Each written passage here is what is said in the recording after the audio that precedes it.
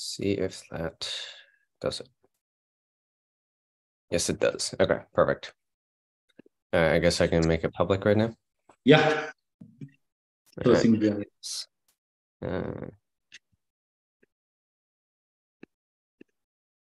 everyone. I think we are currently live, and I will call it global, actually.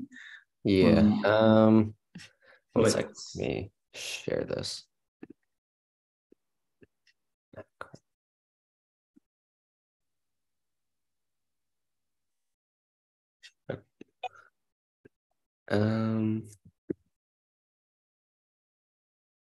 Great. I think you can check the things while Colin is checking his own system. Yeah, no. Yes. Okay. So everything sounds good. So let's start today live. I think this was some good opportunity.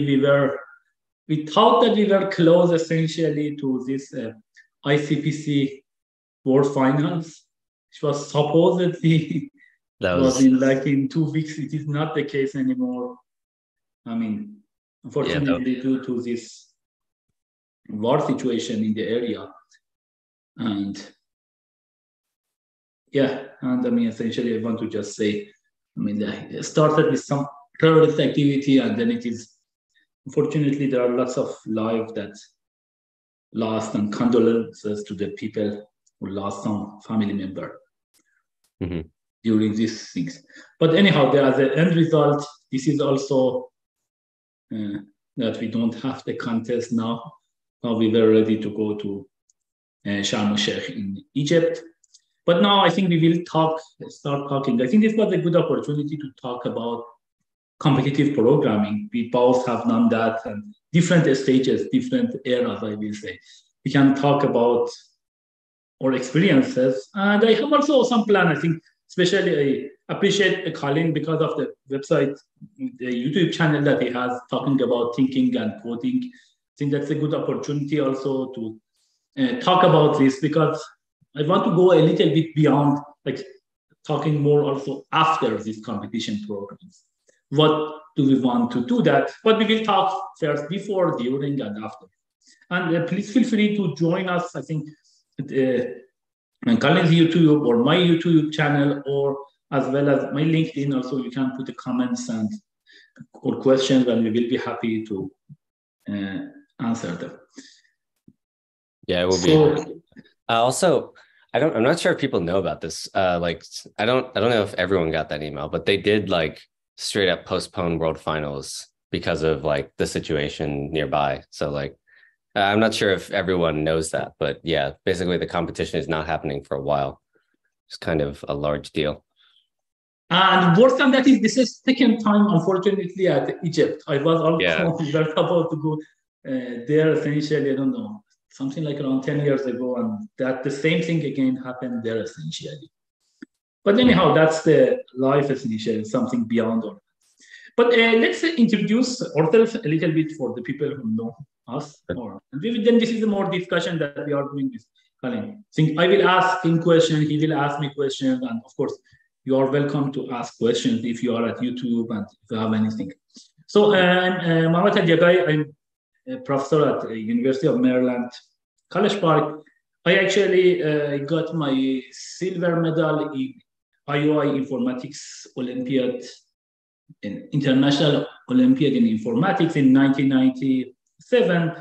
I got my PhD from MIT, and then I've been also with lots of industries. I was a postdoc at CMU, and then lots of, and my master from Waterloo. That is a interesting thing about these three universities. But also, I mean, I have been with lots of companies as well, like Google, Microsoft, Amazon, Overstock, IBM, AT&T. And this is like spend a lot of time also on this one. So I think we will maybe briefly talk about this one, but more about competitive programming.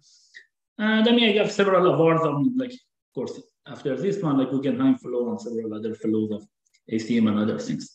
That we will talk also about after the competition part, essentially, about this thing. Good. So I think, Colin, you want to talk about yourself as well? Yeah, sure. So I never did make it to IOI. I got held up at the USICO, with like the US selection. I got seventh in that, but that is not top four. And then I moved on to ICPC, which we did pretty well in. We got third in the North America Championship.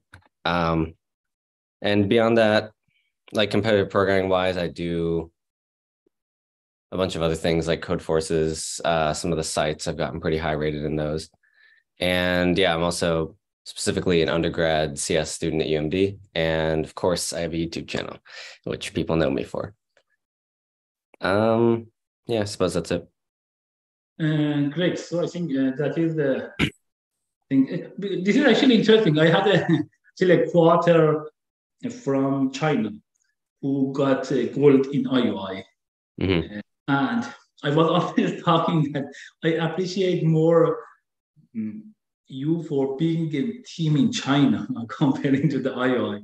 Getting the gold medal in IOI might be easier. China might is be easier so to getting the top for people essentially in China. The same also in like US. It is like I think I got it. I went from Iran team. It is like I think the US population is 4 times in Iran. So in that sense, essentially, it's hard 4 times.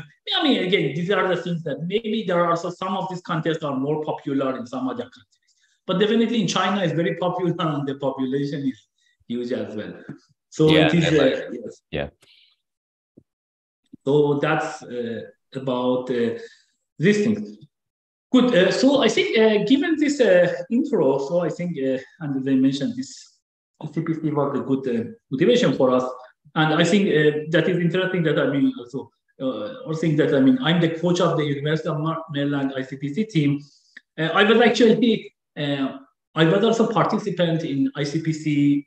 I think that was around 1999, and our team essentially was very ahead of the first team.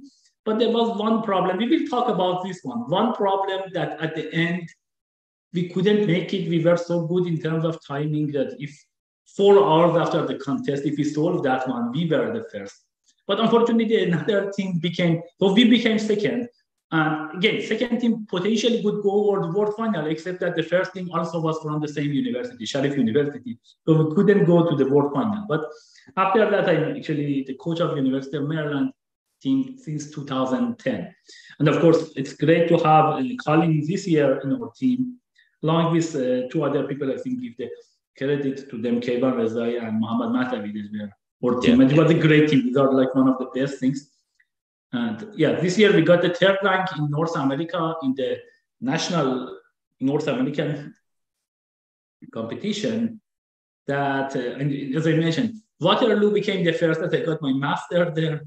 CNU became second that I got my postdoc there. And then UMD I'm working, and then I think MIT it was not. I hope that it became actually 4, but actually MIT became 6. I think. No, they got like 9. They had terrible penalty. Yeah. But anyhow, that's a generally good team because they are borrowing the best people essentially along the whole world essentially, especially for graduate and even undergrad. But anyhow, so these are some joke about it. But good. So let's start about this one. Let me tell you a little bit how did I start programming. I think it's quite different from your experience. Probably, yeah. So yeah, so I was born 1979. Become like an old man. It's not that old, but I think. When did you? It was myself, like late 2018, like pretty much December. But which year? 2018. Like. Oh. No, what is your the year that you were born? Oh, born? 2003. Sorry. 2003, correct? Mm-hmm. Yeah, so the Gen Z, I think, that you are mentioning. But anyhow, so I think that's interesting actually. But this is interesting. So sometimes this IUI and ICPC is something that essentially the ICPC interestingly actually was before IUI. The people may not know that. But maybe it's not that global at some point. But actually, it was anyhow very well-known things. And maybe for the people who may not know the exact difference, we should mention that the IUI essentially is for high school, essentially probably the most well-known program for high schoolers that you can get a distinction there. And ICPC is the most well-known competition for undergrad and maybe first or sometimes second year grad students essentially. So that's the thing that relates them. And I think I went to maybe it is around the 9th competition in IUI that I went there. So it was early on. Oh, wow. Yeah. Yeah. So it is like, the time passes by. So the time that I started essentially for me, like I was in some city, Iran, in near to, Tehran is the capital, but I was in Qazvin. And there, I think from that city, there was the math competition was before. By the way, there's a IMO, which is the Math International Mathematics Olympiad. Yeah. That also was, essentially was there for a while. Mm-hmm. And for me, that was interesting because when I started, there was no person from my city that went to essentially even the camp essentially. In Iran also is very competitive because it is one of the things that the people consider if they can get a medal, etc. They can apply abroad and go to the top universities like in US, Canada, or other places. So it is quite, but I think in my city, it was like 10 years before me, only one person actually went and he could get the bronze medal in IM, but no other person.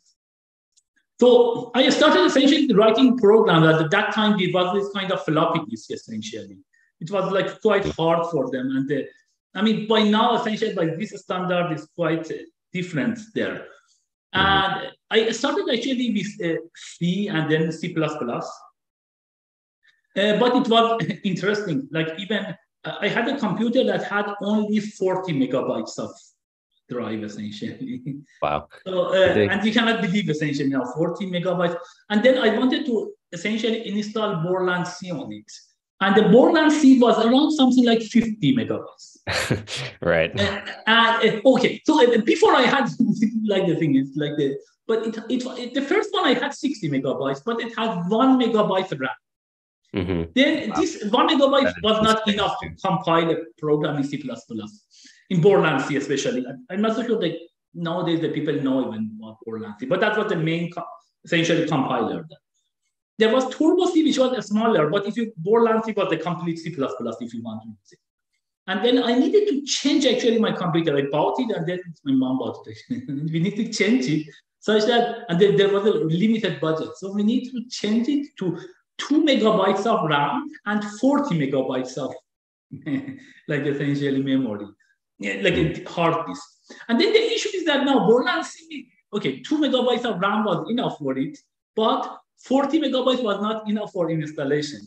I needed to actually do some of this thing. I don't think anyone is using it nowadays. There are something that they could compress your hard drive, make it essentially slower, but then you could have instead of 40, you could have 60. So essentially, they were compiling all the time. So I have used that one. And then these are this floppy disk. That was, I think, something like around 25 of them to install. And this is like, again, these are like things, history. But I think there were people before me that were using card punch. I didn't use card punch, but I used floppy disk. But to install it, you need to give it one by one. You will install it. When it is finished, insert the next one.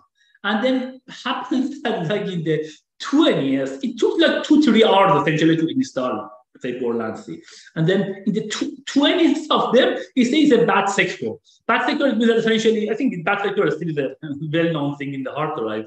The people cannot even, then you couldn't read it, that thing. And then the whole installation was gone. Anyhow, I needed to ask the person and say, okay, let me copy it again, the same problem. Yeah. And this was the environment that essentially I was doing. I think at the end they got it from another 51 version. I could finally have the Borland. But I was doing Borland, and it was interesting. At that time, I was first starting, it was working with Windows 3.1 under DOS. At that time, the people didn't know that essentially you can write programs on the Windows. It was, so everything is on DOS. Why do you do it on Windows? So you needed to write it on DOS and then bring Windows 3.1 up. It takes maybe 2-3 minutes, 4 minutes, and then you will run it. And if there is a problem, then you should need to get back and go there, you couldn't even do this kind of parallel stuff. But anyhow, this was the idea that I have essentially started with C++. I think around 10, I was starting this. But after some point, I was, of course, interested in maths and iOS stuff. And that was the thing. For one of my main motivation, I asked you, Colin, about it.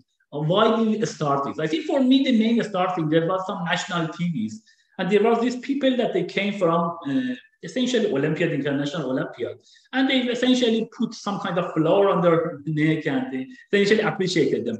That was the main motivation or incentive for me. Say, oh, can I be one of them? That was the main thing. And then, of course, among maths, I was even doing math, physics, chemistry. But because of the programming, that was my first love, essentially. And I could do the best. And there were several steps in Iran. You need to, I mean, this is very competitive. You need to at least like 4 or 5, you need to pass 5 levels essentially to go to be in the team. Oh, wow. And just the last one, I don't know, I think here you can add it here. Like, I think it's still the case. All things was, we had essentially then 8 people was selected, essentially 4 of them were supposed to be selected to go to world final. That I was one of them. But we had something around 1.5 year just classes, essentially.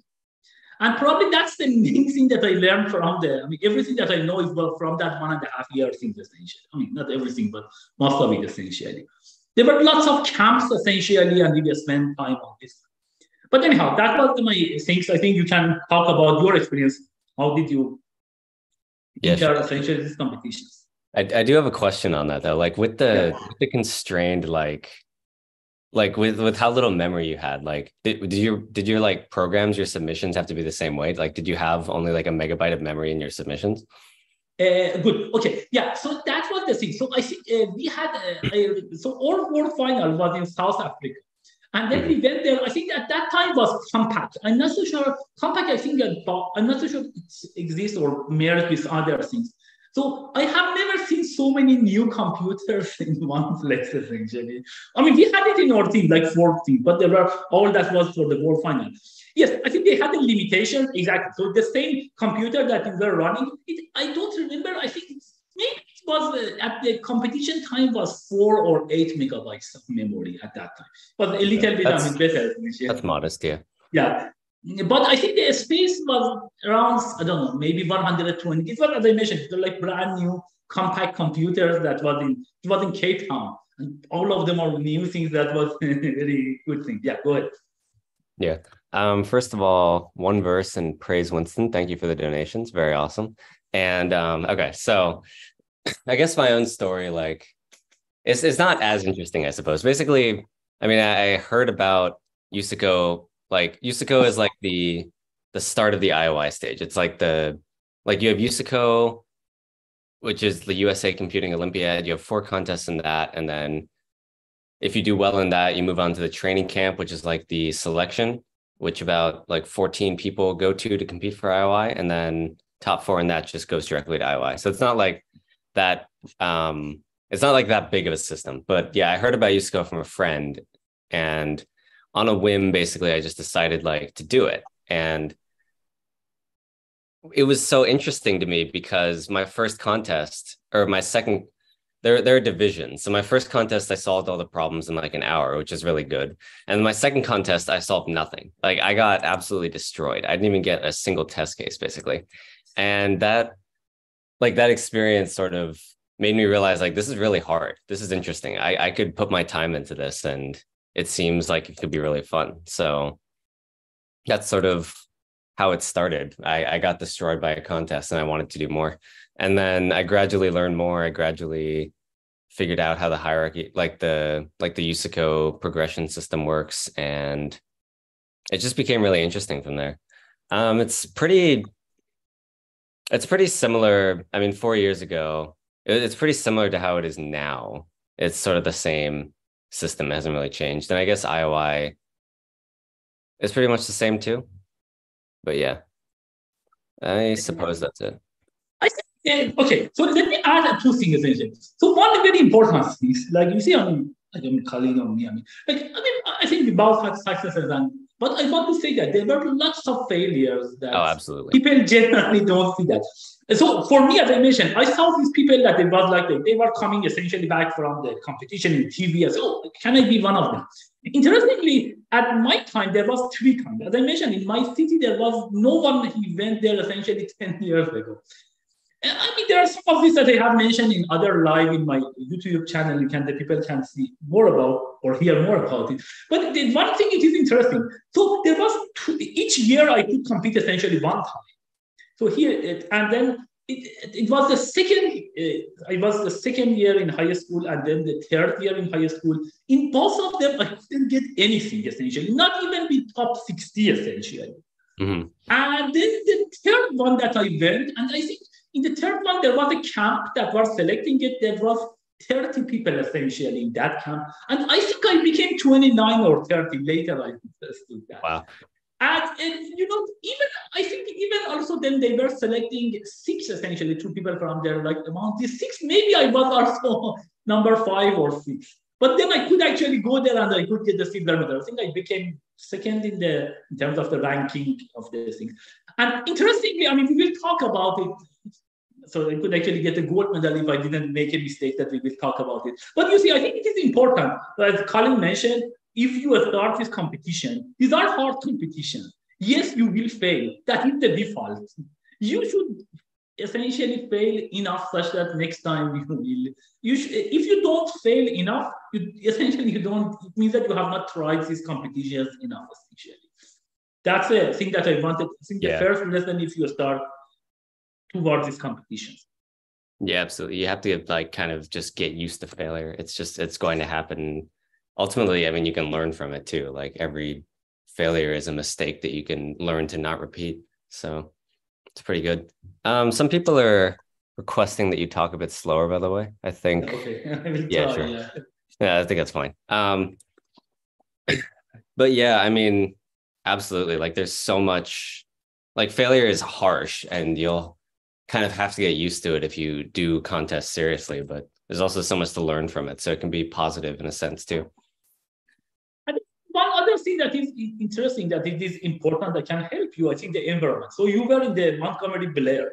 I think, yeah. I mean, right? So that's a place actually, there are lots of people generally go from that place. I mean, during years, I mean, we have also some kind of high school programming at UMD that Blair and I think Thomas. Yes. Sort of like the culture, I guess, like just other people doing it. And the culture is very important, as I mentioned. So one thing that I lacked essentially in that sense, it was essentially this culture that the other people, there was some kind of like general exam for going to university. Everyone was going toward that. In Iran, that was the interesting thing. If you could go actually to the team, then you didn't need to pass this general exam, which was also very harsh. But then the good thing is that then you could go to any university or in some areas, of course, if you are doing, for example, computer, you could go to math, physics, and science and stuff. You couldn't go to medical. But that was a good motivation, but that was a very high risk, essentially. Of course, high reward, but very high risk. You want to go, it becomes the 4 people in the nation is always hard. And it becomes harder all the time because this number, they don't increase the number from 4 to, I don't know, 6 or like IMO, I think it is 6, but it has been 6. IOI is 4. So it means that year over year, these competitions become harder and harder. You want it or not, because they don't increase it and just the population goes up and the people know about it more about this. So I think one question that, so for me, it was like, I can mention about some of my experience that I have started actually reading some of the books. That was very helpful. So one of these books that actually I will now tell to my son, he actually loved it. He's now 11 years old. He read it maybe the early time. I think maybe he was 8 or 9 who read it. But now he rereads this book, The Concrete Mathematics. This is essentially by Donald Knuth Graham, and there was one other author that I don't remember. So it's like a great book essentially for me. There are a few books like this. A creative book, Introduction to Algorithms, a creative approach. I'm teaching actually my introduction to algorithms based on this book and of course additional stuff. But the books were very helpful. What about you? So how did you start essentially? Did you read books or you just start reading from internet?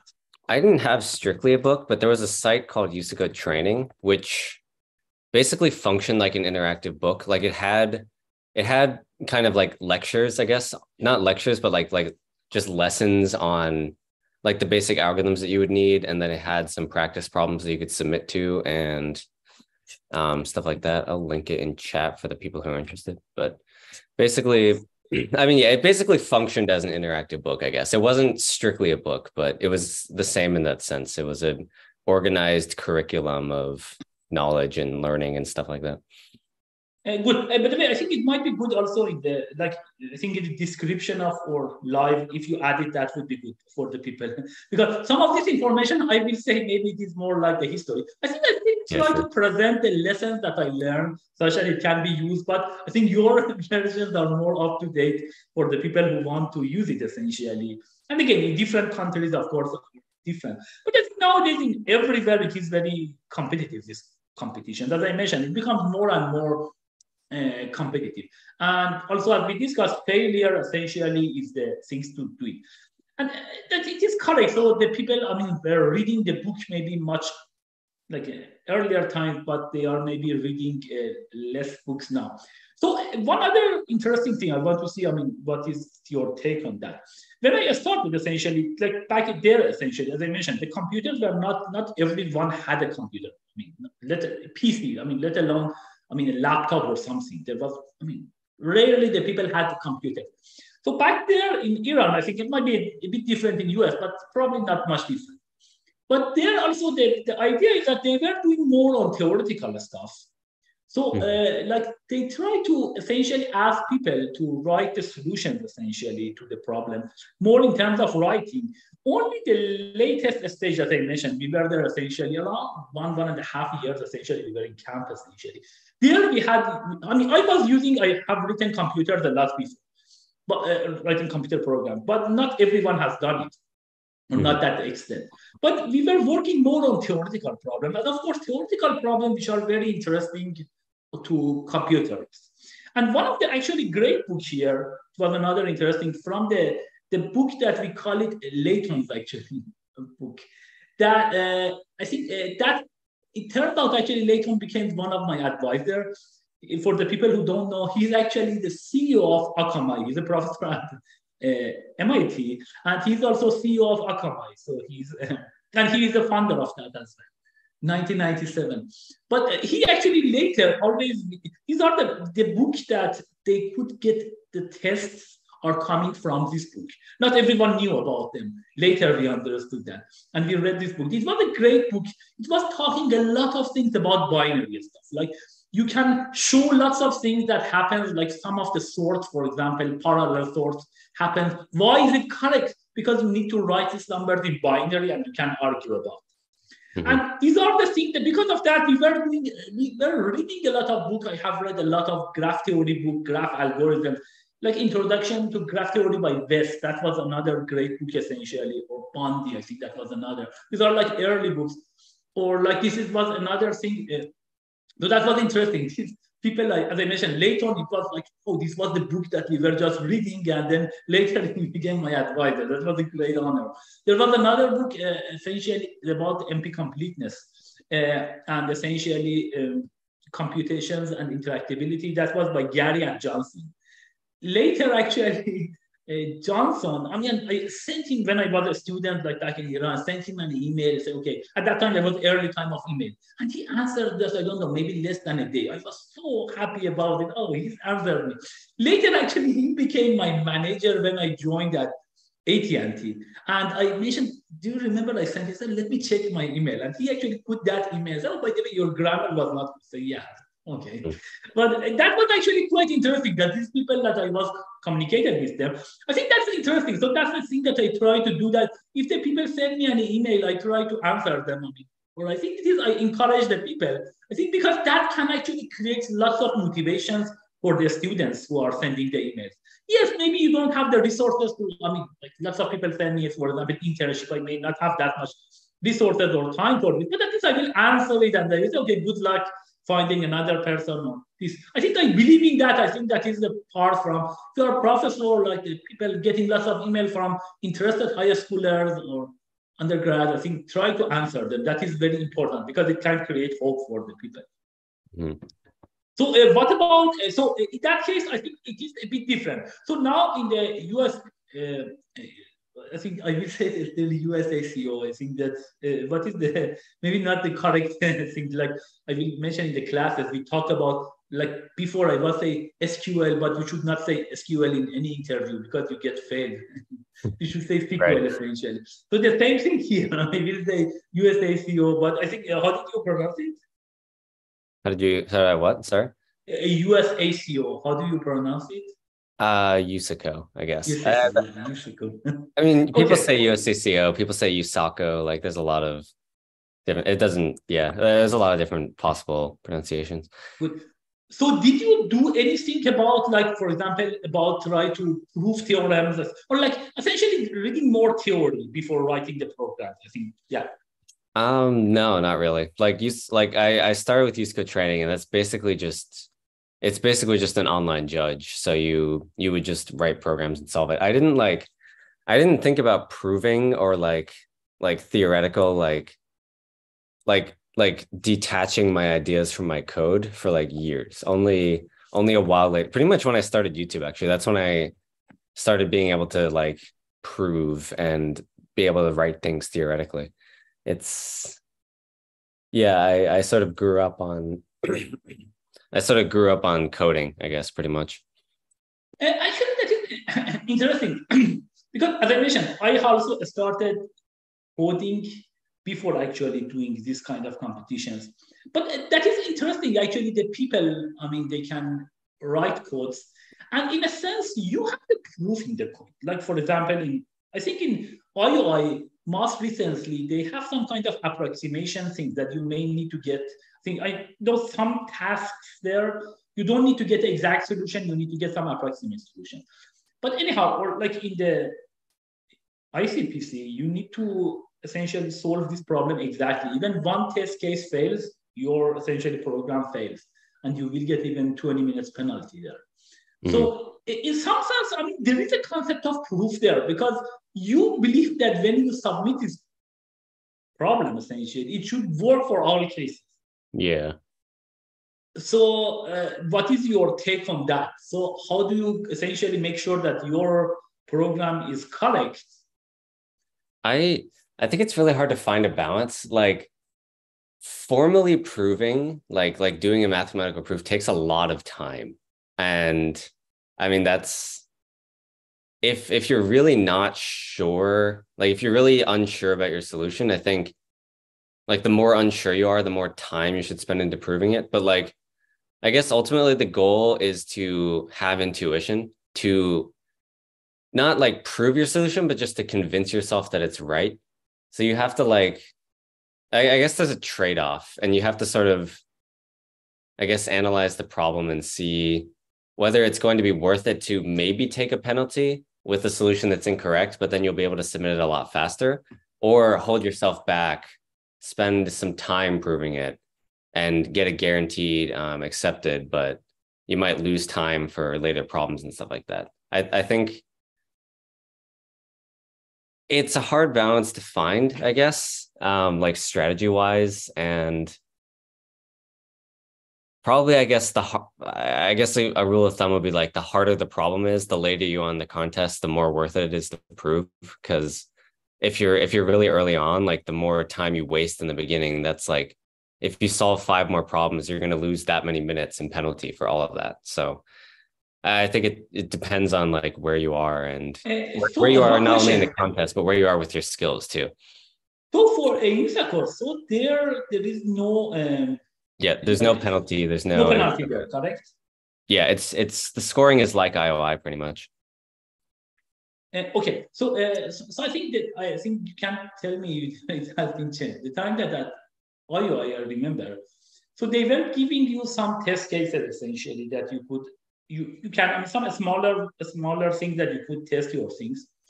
Then when you are doing that, this was not interactive.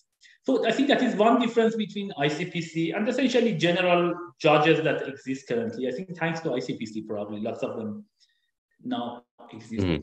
Versus there. So there was no online judge. You write your program, your task.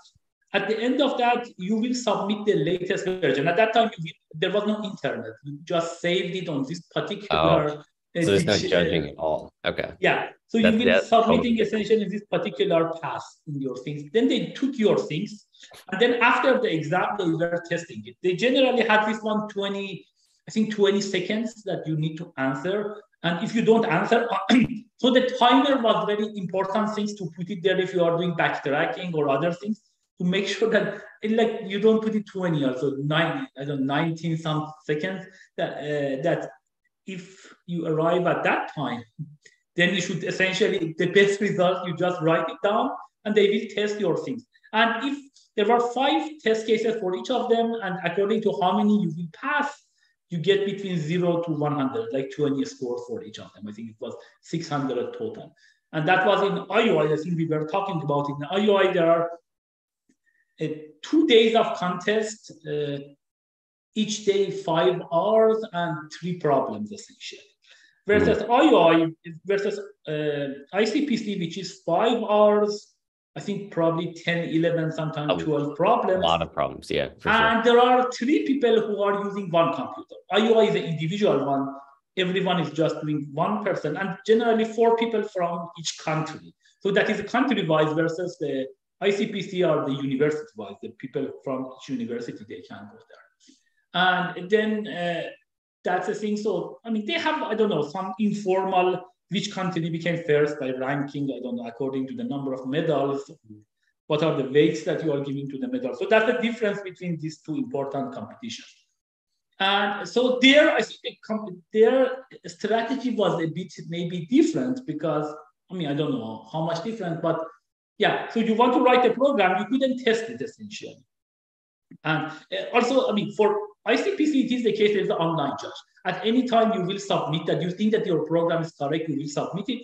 There are several test cases that if they pass all of them, then the problem is solved.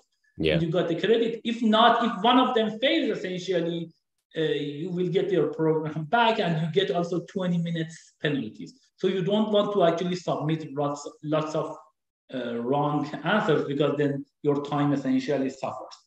Mm-hmm. So yeah, so that's the general things. But I think in that part, I mean, we try to just write the best thing. So you couldn't test it essentially. You need to make sure the input output is correct. And it is a bit, can be very like essentially expensive for you, even if you don't do input output correctly. Maybe in the ICPC, the worst case, you get 20 minutes essentially. Mm-hmm. But there essentially you could lose a medal. So this is like, especially between getting a bronze medal and nothing is not anything, because you can easily, if you don't solve one problem, you cannot get anything only because of input output. But so this was the same type of things in the USACO, correct? Or the contest that you have it for the selection.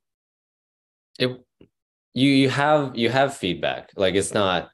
It does serve as an online judge, but like the scoring is similar to IOI, where it's like no penalty. You get points per test case instead of like subtasks. So recently they've been dividing test cases into subtasks, and the cases are strong enough that it basically is like normal scoring. But yeah, it's pretty much similar scoring to IOI, but you do definitely have like the live feedback. I think in 2012 that was not the case. In 2012, and like older USACO, like it would be similar. You would not have any feedback. You just submit your program and then they'd run them all after. But recently, at least, it's been similar to IOI, but you do have feedback. I think it's really an interesting format. I think China IOI sort of has the same thing, right? They don't give you an online judge. So you sort of have to, I guess, just make sure you're doing everything correct, maybe stress test even, be sure you're proving, be sure your solution is correct. It's kind of interesting in that sense. Yeah, I mean, I think it can test different things, I will say. A little bit different strategies you may want to do it because I think that was exactly the balance that you mentioned. How sure you are about your programs in ICPC, they say, okay, maybe if it's like work, instead you should not, I mean, especially if you care about to get the top standing, you don't want to submit a wrong program. But you may get some chances. Here in IOI, I don't, what about in IOI? Do they do it after the test, like after the contest now, or you get some feedback there as well? I think they give you feedback, yeah. Because I mean, there's a live scoreboard and stuff like that, so people know what scores they're getting.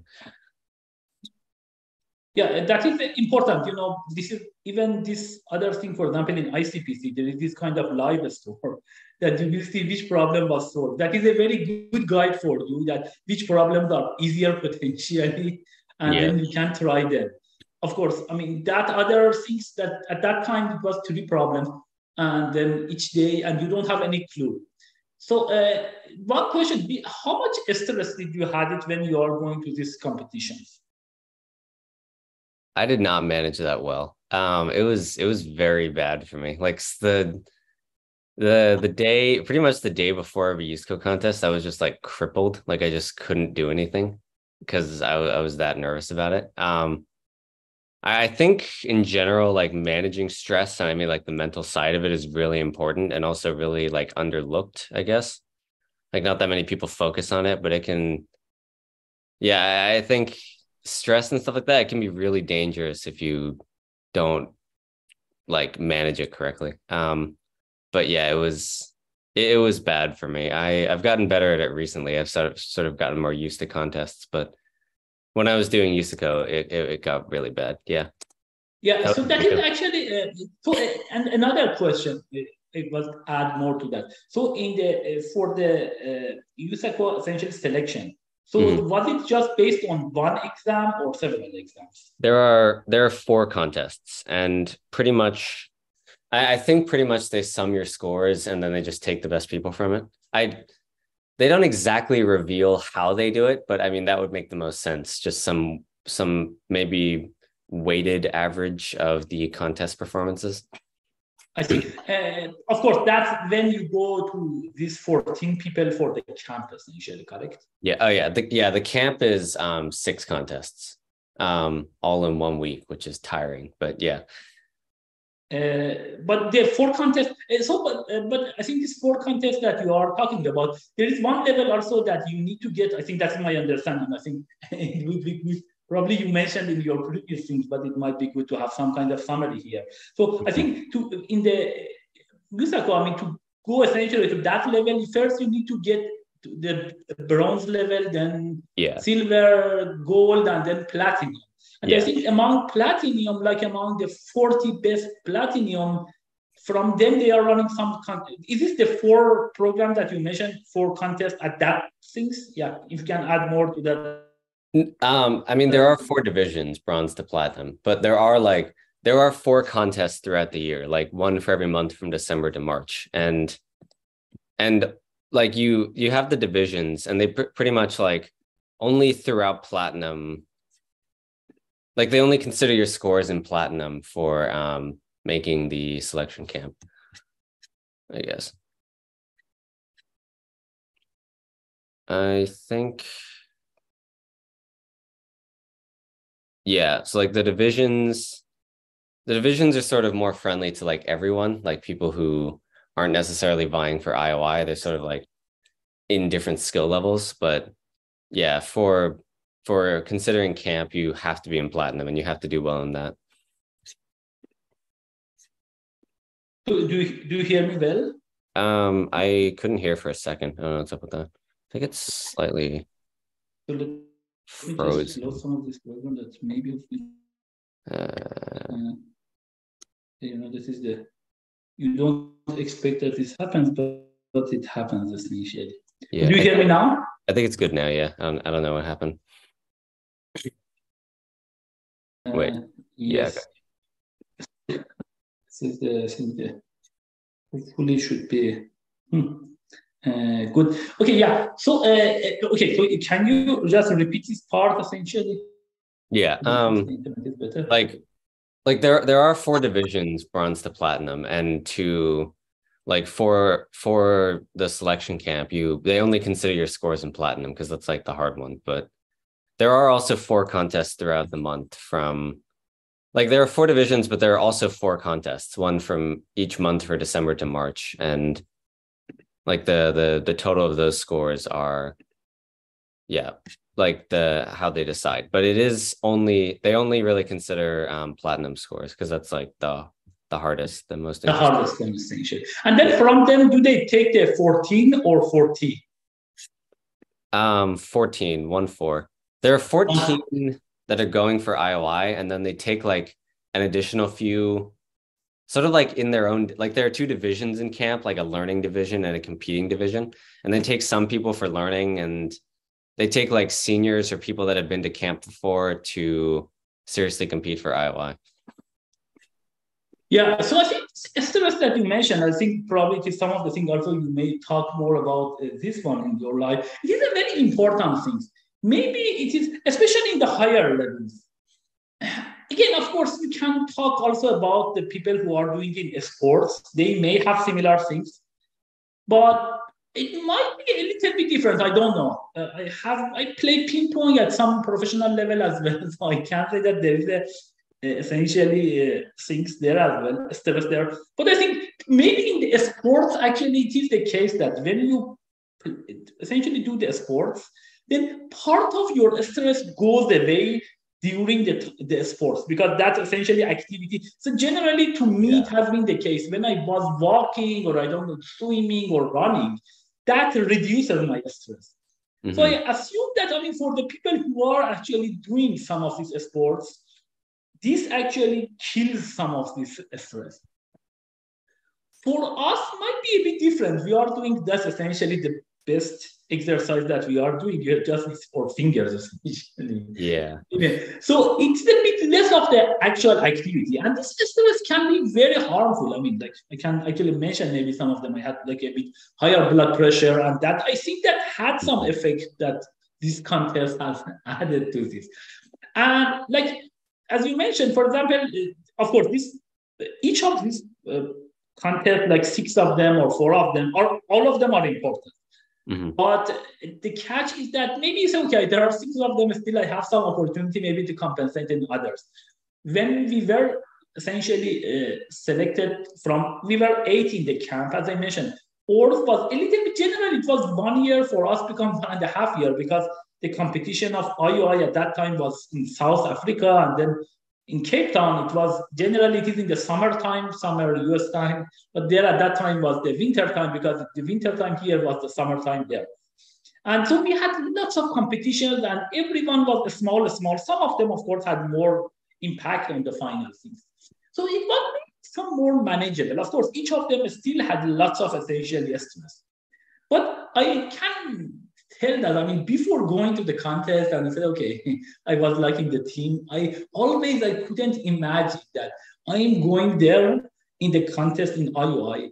And then I was just imagining myself out there, and there is no second exam. This is just essentially one exam there. And if you are not doing good there, because it's like I say, then it could be bad. And one other thing, as I mentioned, in Iran, this kind of competitions were much more bold, I would say, because they were like it was in the TVs, everyone, lots of people knew about them. They brought you to do some interview after that. And it was interesting. Also, at that time, there was only one person, and still it is the case, only one person from Iran team didn't get the medal. So given this information, when I was imagining that I was going there, and essentially one contest, and you can ruin that. That's all at once. Essentially. And I was even at night, I was imagining I had a stress for that. And it was interesting. When I was on the exam, just you are going there, I mean, these are the best people from the world, essentially, all next to each. I think at that time, I don't know whether it is the case here, but I was here, just next to me, actually, another person, I think it was from Israel, actually, was sitting there. And all these people were essentially just typing. And it's a lot of stress. And there it was interesting, because this is also another difference between IOI and, like, for example, ICBC. I think Still, it might be the case. There are some translation stage at IUI that some people may not know English well. So then there are some of their coaches, actually, they are supposed to translate it. And this is some trust in the coaches that they don't give the answer in those things. They are giving in a limited time session. They don't have time essentially for any type of cheating, I believe as well. But anyhow, so you get the translated one, which might be not the best translation because they're giving very limited time for them to do that. And you get the English one, and unfortunately, like a math Olympiad are easier because you are talking about like the whole problem in maybe a few lines. In IUI or in the like ICP, these are like the reading is the main part actually. You need to be a very good reader and you need to pass English test essentially, for example, in ICP. So you can read these problems and understand it. So that was, and then you could ask some questions actually during this time. So you will ask some questions. These questions will be translated, and I think they are given to your coach or something. There's some essentially this step of translation. And then the coaches essentially get it because these are the people who can answer you in your language.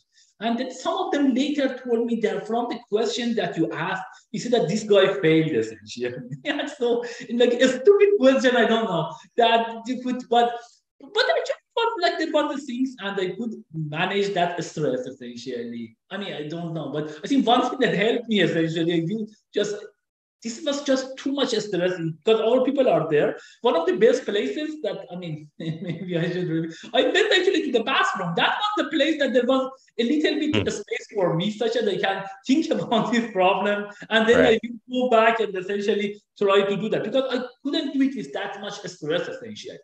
Yeah, that works, I guess. Very important things, essentially, that maybe somehow overlooked in these competitions. And like, I mean, at the end, actually, in that contest, it was the case. I got silver. There was one problem that I missed. And the only reason that if I solved that problem, I could get gold. And the only reason that I missed it is that because of the things, a little bit of stress, I test my problem for the given test exam. But the issue is that at that test, it had only one test. But in the actual test, you could have several essentially instances. I forgot essentially to reset the variables after the first test. That was the reason that actually I could get. So I think we were wanted to talk about it like simple mistake like this that you forget essentially the restart. And this is like you need to be careful. Maybe one variable you will do it, but maybe there are other variables that you need to also restart and essentially zero. That essentially cost me essentially going from gold to silver. But anyhow, I think two things I think we will talk about it, and I think it is important that I think in your channel, I'm very happy that you have it and you have lots of subscribers there essentially. The good thing that the people will come and take essentially care about this. It is very interesting for me, like now that I'm working more in this area. But thinking is important, but stress is important. And I don't know if the people can, maybe there are some more formal way to address this stress. Again, I find it a way to go to the bathroom in the world final, essentially, IUI, that helped me, essentially. But I'm sure there are better ways, essentially, to handle stress. And if there are some ways that the people can suggest and build some theory for this. And again, this is a bit different from sports because in the sports, you get some stress out when you do the activity. Here, we don't do any activity. And this is just maybe more and more stress actually can be created. Yeah, anything you want to add to this? I guess I'm not the right person to ask. I really have not handled stress well myself, but I think like scientifically they've worked out that the best way to approach this kind of thing is to not care at all, like to convince yourself that, at least in the contest, in the moment, to convince yourself that I guess it doesn't matter in a sense. I mean, you should care about it. Like you should, I mean, try, of course, but you shouldn't care about it to the point where it destroys you, I guess. That's all I really know about it. I don't have ways to mitigate it, I suppose. I guess, I mean, also like the more you do it, the more you treat things like you're in a big contest environment, I guess the more used to it you get, which is helpful. But yeah, it's really hard to manage for sure. Yeah, so just checking that everything is good. So did you? So I think we are live still at YouTube, correct? Yeah. So it is good. But something Like testing the because this is the hardware, the software that we are using, so that would be good essentially to make sure that everything is actually working fine. Good. Yeah. So I think this is something that it is also interesting. Not every like person, psychiatrist or thing can help because it should be some person who also participated in this contest and know what is the thing. So that's the thing that makes it a bit harder essentially to see whether you can do all of them essentially at the same time and you do it. I think, yeah, that would be good. I think the team should spend some time on this one because, as I mentioned, I have a bit high blood pressure, and I think that is somehow related to these things. This kind of competition, when you go there, the stress remains on you at your when you are very early on, and I mean, you have lots of stress. That's essentially one thing that can have long-term effect on people, and it would be good if there are some ways, more formal ways. Again, with the people who are professionals. But yeah, I think one easy way you can try to convince or say it is not important. But at the end of the day, you should not ruin this and try your best. And if you bring it a little bit lower than that, you may not try your best during the contest. So that's about these things. And so then so I think it's somehow we were talking about the before the contest, and of course these are some of the during the contest in somehow even exactly on the contest. Stress is the important one. So one question that I have it for you that I mean at the time that we started at that time. I mean the best thing that we tried to get maybe some IOIs, some other contests from the different teams, maybe like selection teams from different countries that they could get it through emails. Or, the other thing is that the past IOIs, that's the thing that we try to essentially do exercise in that. So that's pretty limited. It's not that. It was not still you could try. There were some books that you could do that. There were some limited things that you could do it. However, nowadays there are huge resources essentially. Now the Code Forces, Geek for Geeks, I don't know, Google Code Jam, lots of things. Yeah. So which one you should try? I mean, what is the best strategy? You cannot try all of them, and you will be. This is the stress again. If you want to try it, I should try everything. You cannot do that essentially. Yeah. What is the best strategy there? So do you have any clues there? I think for the sake of IOI, like you should stay focused on like the OI format, I guess. I mean, there are a lot of like Olympiads from other countries as well, like EJOI, I think just JOI, like a bunch of things, like a bunch there of are like some European ones. I forgot the name, yeah, but there are some European versions as well. Or exactly. European or something, yeah. Yeah, like a bunch of really hard Olympiads that aren't IOI level, I guess, but they're like good stepping stones. So you can sort of just like progress through the difficulty of that, keep learning things, have your like your sort of theoretical basis, like the book or the site that you use to learn stuff. And then for the problems themselves, you can, there's so many resources now. There's so many different OIs and stuff like that you can pull problems from. I think it's good enough to just stick to that pretty much. I think it's, yeah. Great. So I think that is actually an interesting thing that you mentioned. I think that's a good question. So if you want to go for IOI, maybe you should focus essentially more on IOI versus other things essentially. And like similar essentially content. So maybe that's a strategy that we took it at that time that we were focusing more on IOI exam. That's correct. That's maybe the better strategy because first we don't have time to do that. I can actually confess there are some other things. I went to some of these like maybe interviews, I don't know, for Facebook or Google during my career. And so they have the programming essentially part. They say that, okay, if you want to prepare yourself, you need to do Code Forces or something like this. I always try to refrain to do that. Okay, I have done these programs. I still, write programs actually. Sometimes I think like a few years, like maybe 1 or 2 years ago, I was writing like something for trading stock essentially. I have written maybe around 70, 80K lines of code. Like I have done it more in Python essentially. Wow. So I'm writing still the things, but I try to refrain to go to this exam, like for example, code forces or other things, because they have their things. And I say, okay, I have done in IOI, I'm writing program, I should be able to figure it out the solution. And of course, in working in this algorithm, researching in this area, I should be able to figure it out the solution on the exam. And I can confess in almost all of them, I could solve the problem. I mean, essentially, the programming part was somehow done. So in some sense, maybe this is the way that I think I can get it from your experience, because you have more recent, is that try, I think, the IOI or similar selection things there. Maybe if you want to try after that, if you have more time, go only for very hard problems, for example, in, I don't know, code forces or geek for geeks or other things. The easy one, probably you should be good, and maybe, I mean, you don't have time to try that. But because this level up to medium, if you worked on IOI stuff and you worked in this one, probably you should be able to solve these problems already. And if you want to do that, like, you can take time, but it's not the thing. But the hard one maybe is still something that can add to it. Yeah, go ahead. Yeah. I think for IOI specifically, like that format that works better.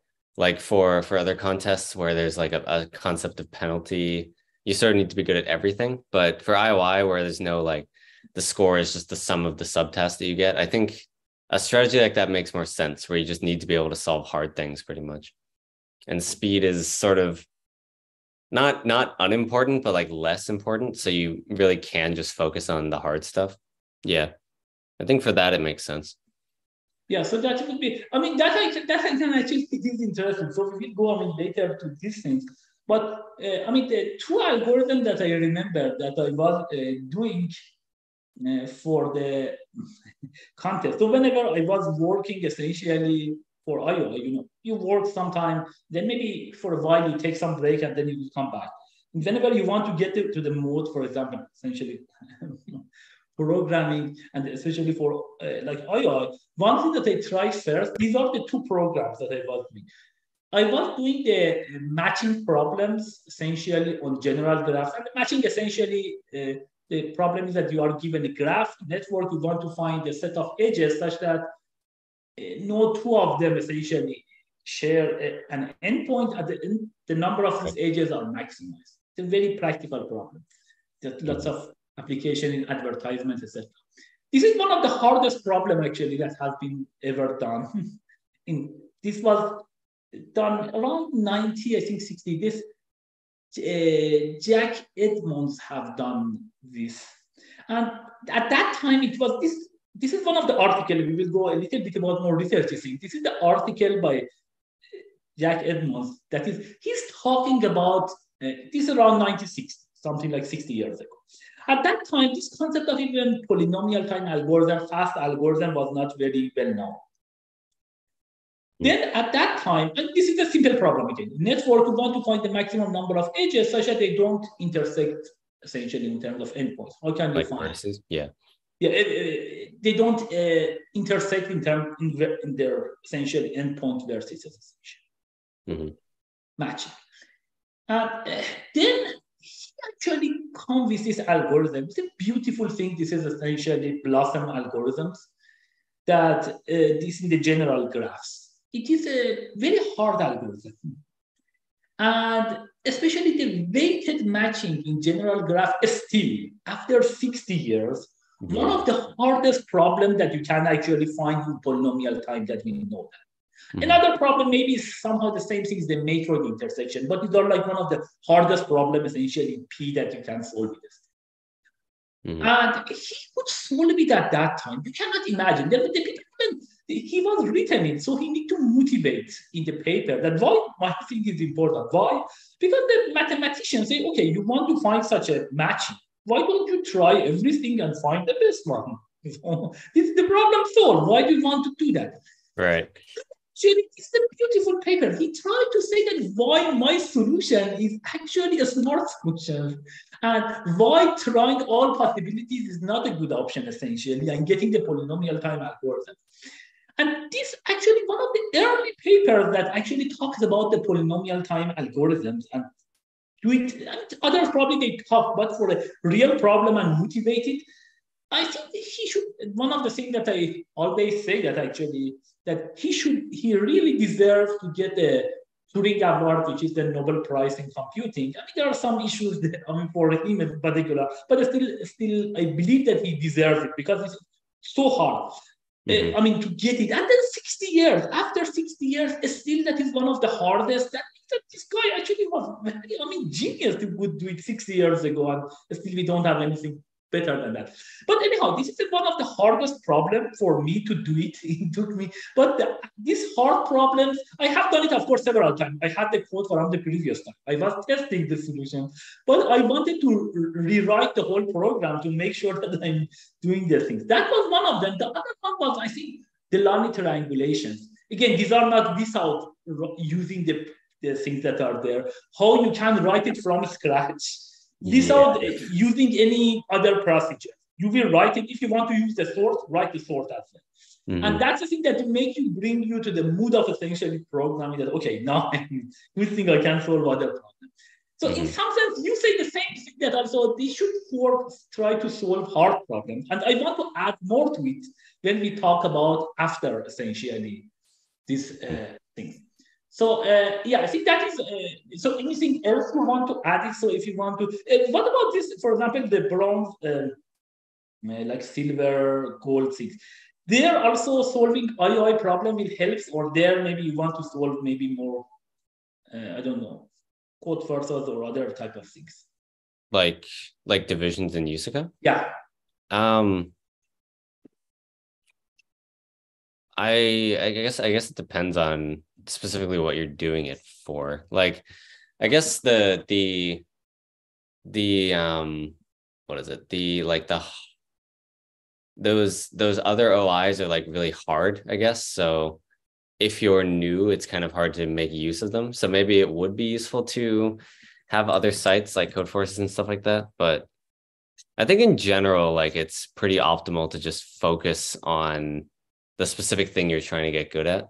Like for example, Yusuko has at this point like 10 years of problem archives. So I think there's a lot to work with, even if the other like OIs aren't going to help you as much. I think there is a lot to work with just from, for example, Yusuko.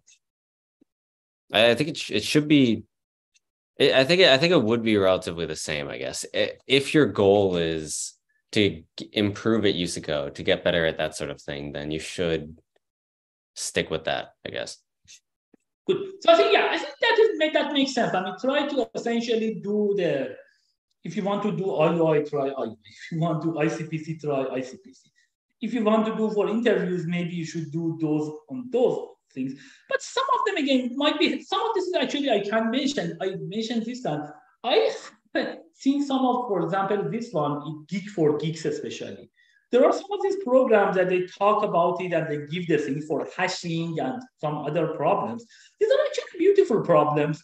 And I can confess, some of them I was reading essentially, I don't know, for interviews or other things, and they say, oh, this is actually a nice problem. I can do more research on that. And they have done actually some research based on some of this.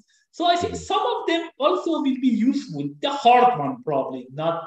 If you are done with the things that you have done it, then you want to do it more, maybe you go and do the hard ones of the other contests or these things.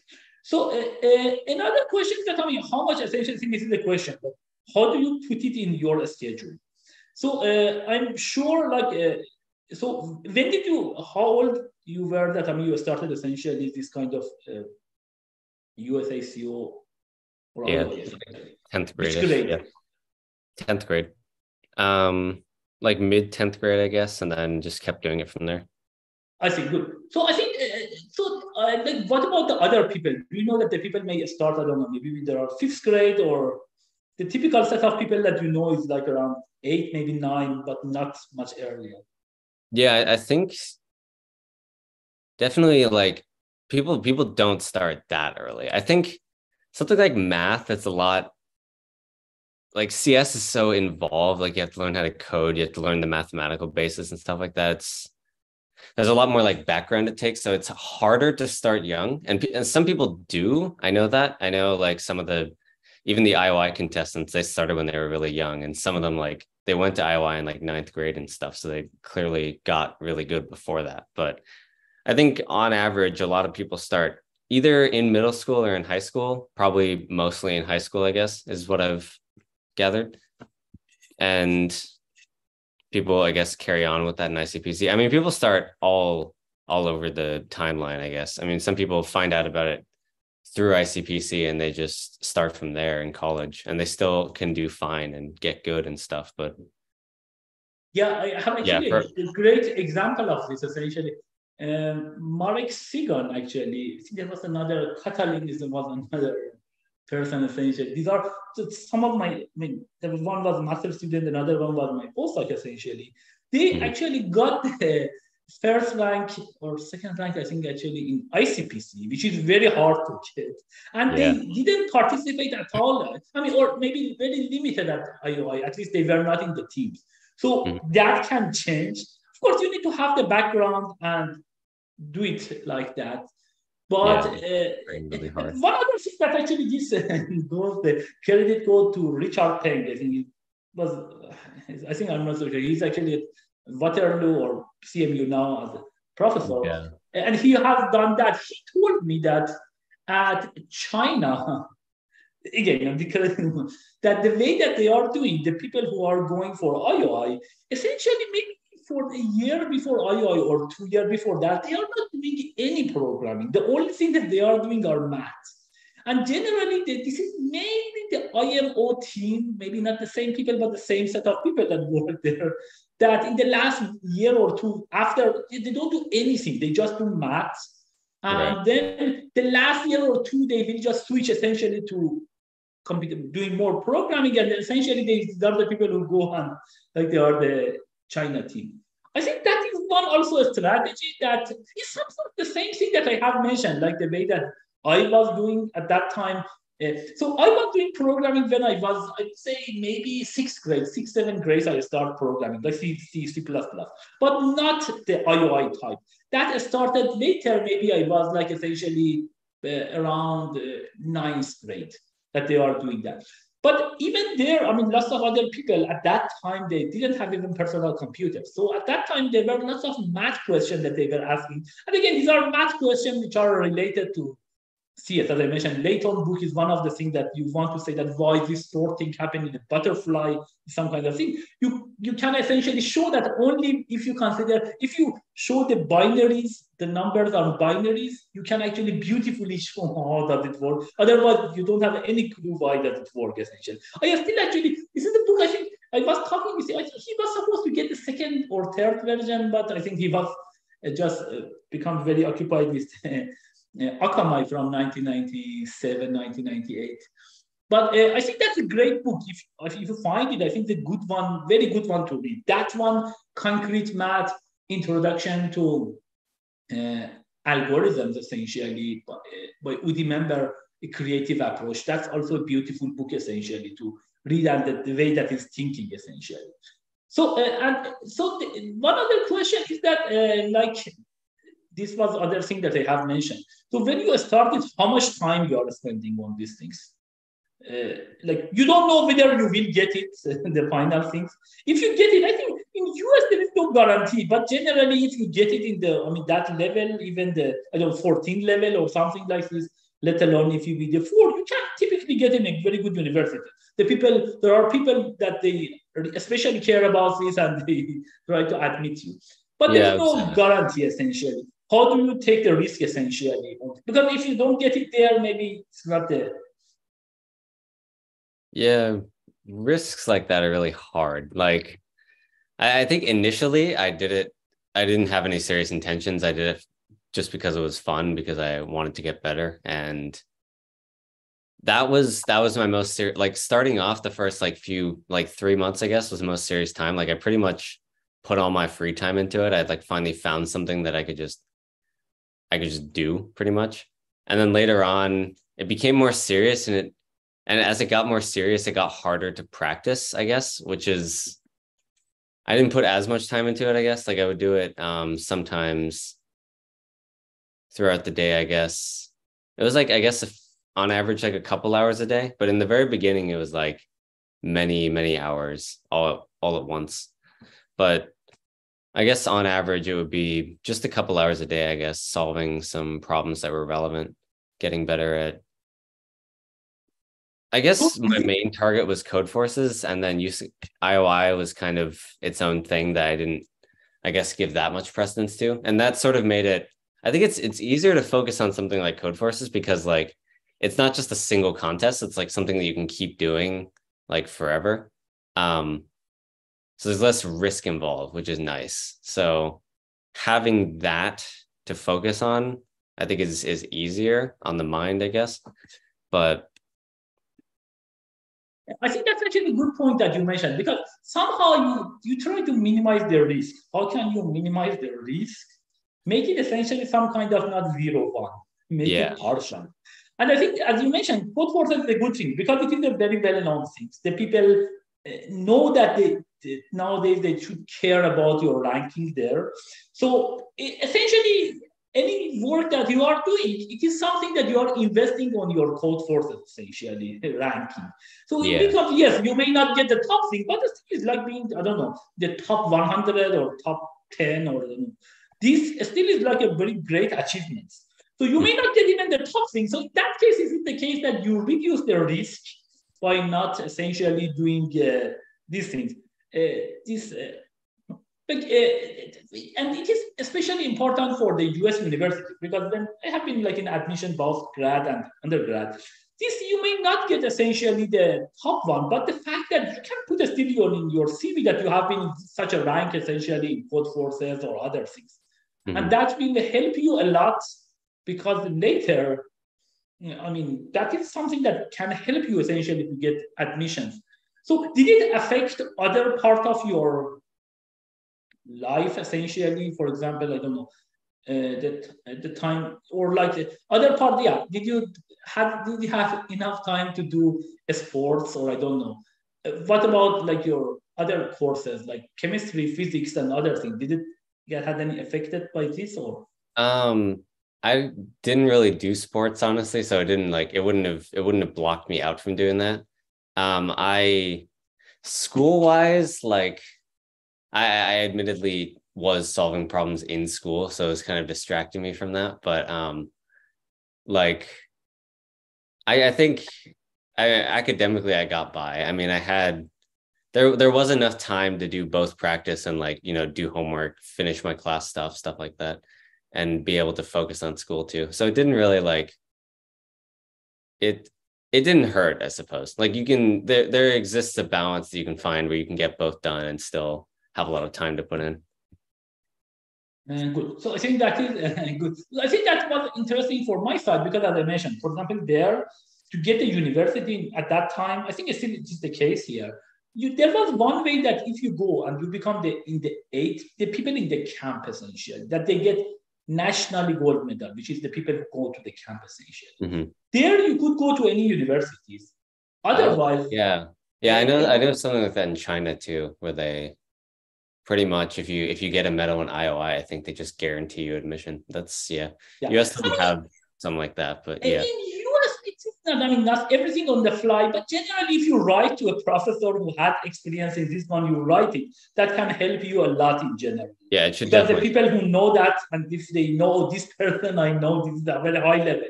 You should really give admission to this person, etc. That's actually the way that works with lots of my graduate students as well. That they all have actually participated in IOI or essentially ICPC as well. But so that's one thing. But also, I mean, that time it was interesting that then I needed to, this kind of general test that you need to do it. It was very competitive, that one. The people spent 3-4 years essentially and had all these courses. And it was interestingly for me to do the risk. I felt very good also on the other courses, but you need to prepare for those type of tests as well. And I decided to go with this, but very risky because if I couldn't get the gold, even silver was not enough, and I need to go there. And they have much limited time essentially to prepare there. So I could essentially end up in nowhere essentially, or not a very good top thing. Like in Iran, it was the main thing, go to Sharif University. That's the thing, the best university in Iran, essentially in the science and maths, I will say. And that is was super important to get it there. But yeah, I think that is good in US. Everything is more like a smooth version of that. So yeah, you can get it. Maybe if you don't get it, not a big deal. You can still mention your ranking in code forces, and also you do your other stuff and get the things. Yeah. So this was another thing. I think the question like during, or I mean, essentially this is before and during this. How much? I think this is one of the things that I know that you are talking a lot in your YouTube channel about thinking versus coding. Yeah.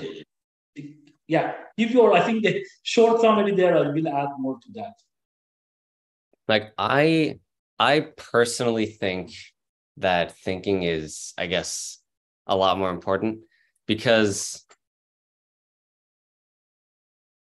I guess, yeah, I guess it really depends on what you're doing. Like there's been over the last 2 years, Code Forces in particular has shifted to like,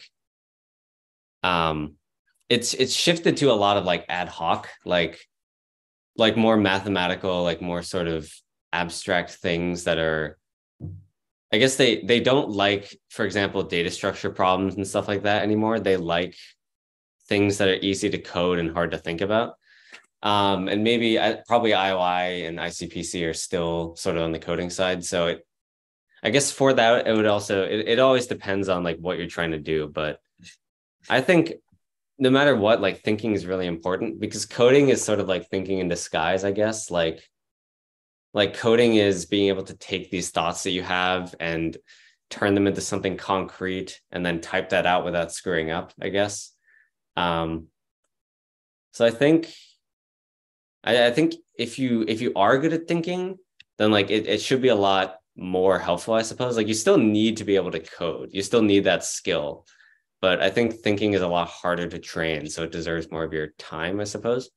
What would you say on that, I guess? Great. So I think that is exactly, I mean, if we, this like thing that we talked, we mentioned from different, I mean, I mentioned, for example, from Richard Peng or other things that I have tried. And I think all of them essentially emphasizing on that part. The thinking is the main part. So, and it becomes more and more the main part. Coding is important. You need to be good at coding. Like one of the things that you should try essentially enough. But maybe for that, actually, you can put some time and then essentially becomes good. And again, data structures are still very useful, for example, in IOI or in the, as you mentioned, ICPC. But the issue that this thinking becomes more important. And I have actually a bit more philosophical things to add to this. And this is one of the things that I try to actually, this is the one message that I want to do that, is that spend more time on thinking. And that is something that you can do it after this contest. And this is the one actually I was also talking with Professor Bill Poucher. I mean, he's actually the founder of ICPC. If you go to my YouTube, actually, that's the one thing that I have mentioned. That this is also one of the issues that I had with ICPC that I will, some of the critics that I have also mentioned to him. Actually, he also said, okay, that's good. Actually, we should spend more time to have these things. But I think they are important. Why? The first thing is that the coding. We are now living in the era of ChatGPT and Copilot, for example. And you will see from very top people who are like the very founders of big companies and they are like very technically strong. They say that 80-90% of the code are written by this software, essentially. This is, of course, autocomplete, but some of this that you can do it there. Yeah. Maybe in IOI world or these other things, it is a bit of less of these things. But I will say that, I mean, I was talking with some people at Google. He was in the NLP and essentially AI, ML for NLP. So, and this is the part like lots of OpenAI saying that company that actually has the ChatGPT, they went from Google. So Google is like natural language processing or AI is this one. It was very strong. I was talking with one of these people and he said that we didn't expect to have something at the level of ChatGPT before 2060. Mm-hmm. So the person at the heart of this technology said that I didn't expect it. And we are in 2023 and we have it. Yeah. So the technology is going super fast initially. Mm-hmm. And this is one of the main dangers that people are talking about is that, okay, the robots can essentially do, I mean, then this, and there are lots of replications of already this for the different aspect of the things. And it is like amazing ChatGPT in writing essentially, as well as in writing the codes essentially for it. And given that, I think one important thing that, again, there are some philosophical things I don't want to, I mean, I have mentioned some of them in my YouTube things, but these are like the issues that at this time, like we want to be superior to these computers. And this is the only part that potentially is still, I don't know, it can be still kept at this level maybe 4 years from now, 5 years from now, I don't know, 10 years from now. But at least, I mean, at the current time, these are the main problem that they cannot do it. These are the problem that they are essentially needs a lot of thinking. Yeah. So that's the main superiority that we can have it to this computer. Yeah, it's really complex. And not only that, I mean, the people who want to hire you, maybe if you want to go to these top companies or like you want to also go in academia, they need to see you that you are solving these problems, the hard problems.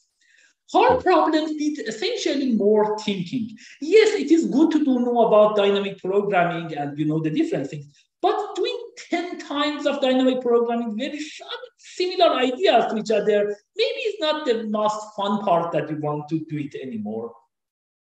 And anyhow, this contest also try to give you some programs that they are not exactly like similar ones. You need to have more novelty there. So thinking is the super important part.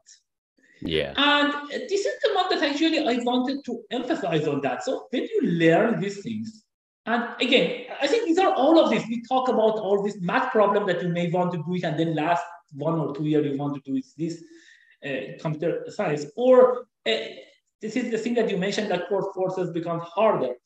I want to add actually more than that. And that's one of the main messages that I want to have it here, that if you work in this area, and also the thing that you mentioned, to get stronger, you really need to solve harder problems, not just the same type of problems. And this is the part that comes after this competition. What is the idea? The idea that, okay, you will go there. At some point, you want to be the best programmers in the world. I think there's one person, he was in this ICPC, the national level. I think he's probably the most decorated person in terms of the IOI and ICPC. I forgot his name. Tourist, probably? Yeah. He's like essentially, yes, there is this one that you can actually be there. But this is the next level. This is the one that I want to actually put more incentive and encourage for audiences who are listening to this. That, okay, at this stage, you may say that you want to solve some problems, that you want to be the best programmers, like IOI, ICPC, etc. That is great achievement, and you should do that. But while you do that, at the same time, there is also one other thing. The issue is that this problem, generally, some people, at least one person who designed this problem, who knows the solutions, can we go one level higher? Solve problem that no one knows the solution. Yep. And that's exactly the one that I want to go like after these competitions. I think you should focus on it. And this is one of the things that I give you some of these examples of this problem that you cannot believe that these problems, you are solving this problem all the time, and the whole research community, and this more, I will say, theoretical computer science or the algorithmic field essentially. I mean, nowadays, algorithm is used for everyone, all this NLP stuff. Great. These are more hacking. That's some of the more hacking essentially that you are doing and you are publishing in even the conferences or used in the company. These are great. I have spent a lot of time on this one. And I have even actually some of these things on the potentials of e-commerce. We have some series that as like a person who has like more theory background, they have went there and tried to understand them and say that some of these type of algorithms are very useful. But I think for the theoretical computer science, we have several of these people. I can just name a few. I mean, please forgive me if I just, for example, Shayan always Galan. He actually started some of this work with me, but he has a gold IOI medalist. Moses Chalikar. Another, he's actually a professor at Stanford. He was in the IMO. Another very, famous person, Peter Shore. Actually, I have a live with several, essentially famous computer scientists. We talk about this one. I say, what is your background now? And these are like general computer scientists, not just theory, but the areas. I think I encourage people to just go and watch it. I think I learned a lot from them. So I was talking with Peter Shore. He actually had a silver medal in IMO. And he has these Shore algorithms, and he's actually using some kind of number theory, essentially, on addition of other things. But you can see actually he helped actually him to think about this IMO part to such that he has such a great algorithm. Essentially, he got tons of awards after his silver medal in IMO. And he got actually his PhD with Tom Layton. We are like academically brother, actually. And he has done this thing, and he used these ideas, and he has this algorithm this is like the most famous algorithm in quantum computer world, Shore's algorithm. And if you see that, you will see these ideas. What is that? Essentially for factoring. So if you want to factor essentially a number, currently in polynomial time we cannot do it, but with a quantum computer we can do it actually better. That's one of the most famous things. He got lots of awards essentially. For this one, like he got the Nemalina Prize, he got his breakthrough award, and other things, mainly because of essentially this background. And this is the main thing. So I think we should, anyone who is working on this one, try to think a little bit harder and maybe think that, okay, I have all these things. Let me think about a hard problem. And again, this is one of the things that lots of my students actually have all participated. They have several gold medalists. I had it in my team, silver medalists and others, essentially national goals among others from different countries as well. And so this is super important actually to spend time and then say, can I solve some problem that nobody has solved? And huge problems essentially that exist. I will mention some of these things that actually might be just one of them, for example, that we don't know. So we all know about all pair shortest paths. If you want to get all pair shortest paths, then you can do this Floyd-Warshall, these three loops that you will do it. And it is super important that you don't miss the order of the loop. Because if you this is one of the typical mistakes that we want to talk, and then essentially everything will be wrong if you just change that. And actually, it is interesting that why, if you change the order, it does not work exactly comes because of the proof that why this algorithm works. Yeah. So we know this n to the 3. That's probably lots of people, if you want to implement some all pair shortest path, they just use that. One of the great open problems that we don't know, it's like you cannot believe that. Can we do this on n to the 3 minus epsilon? For some, can we do it? We can do it. Actually, there's some algorithm. We can do it n to the 3 over log n or something like this. But can you do it n to the 2.9 something? 2.99. Just anything. Yeah. I see what you mean. Nobody actually, we don't have this one. Now, interestingly, of course, we don't have it. The people, and this is interesting. Several people actually, as you mentioned, there are some people that maybe didn't work in IOI, but now they are working in this. And there are lots of researchers that they have some work on similar problems. For this one, we don't have the problem. Now, let me tell you another super interesting problem. So this one, the people couldn't solve it. It is known in the computer science, like in the complexity area or the hardness area. Anything that you cannot solve for a while, you cannot prove that you cannot solve it. Unfortunately, we are very far to prove anything.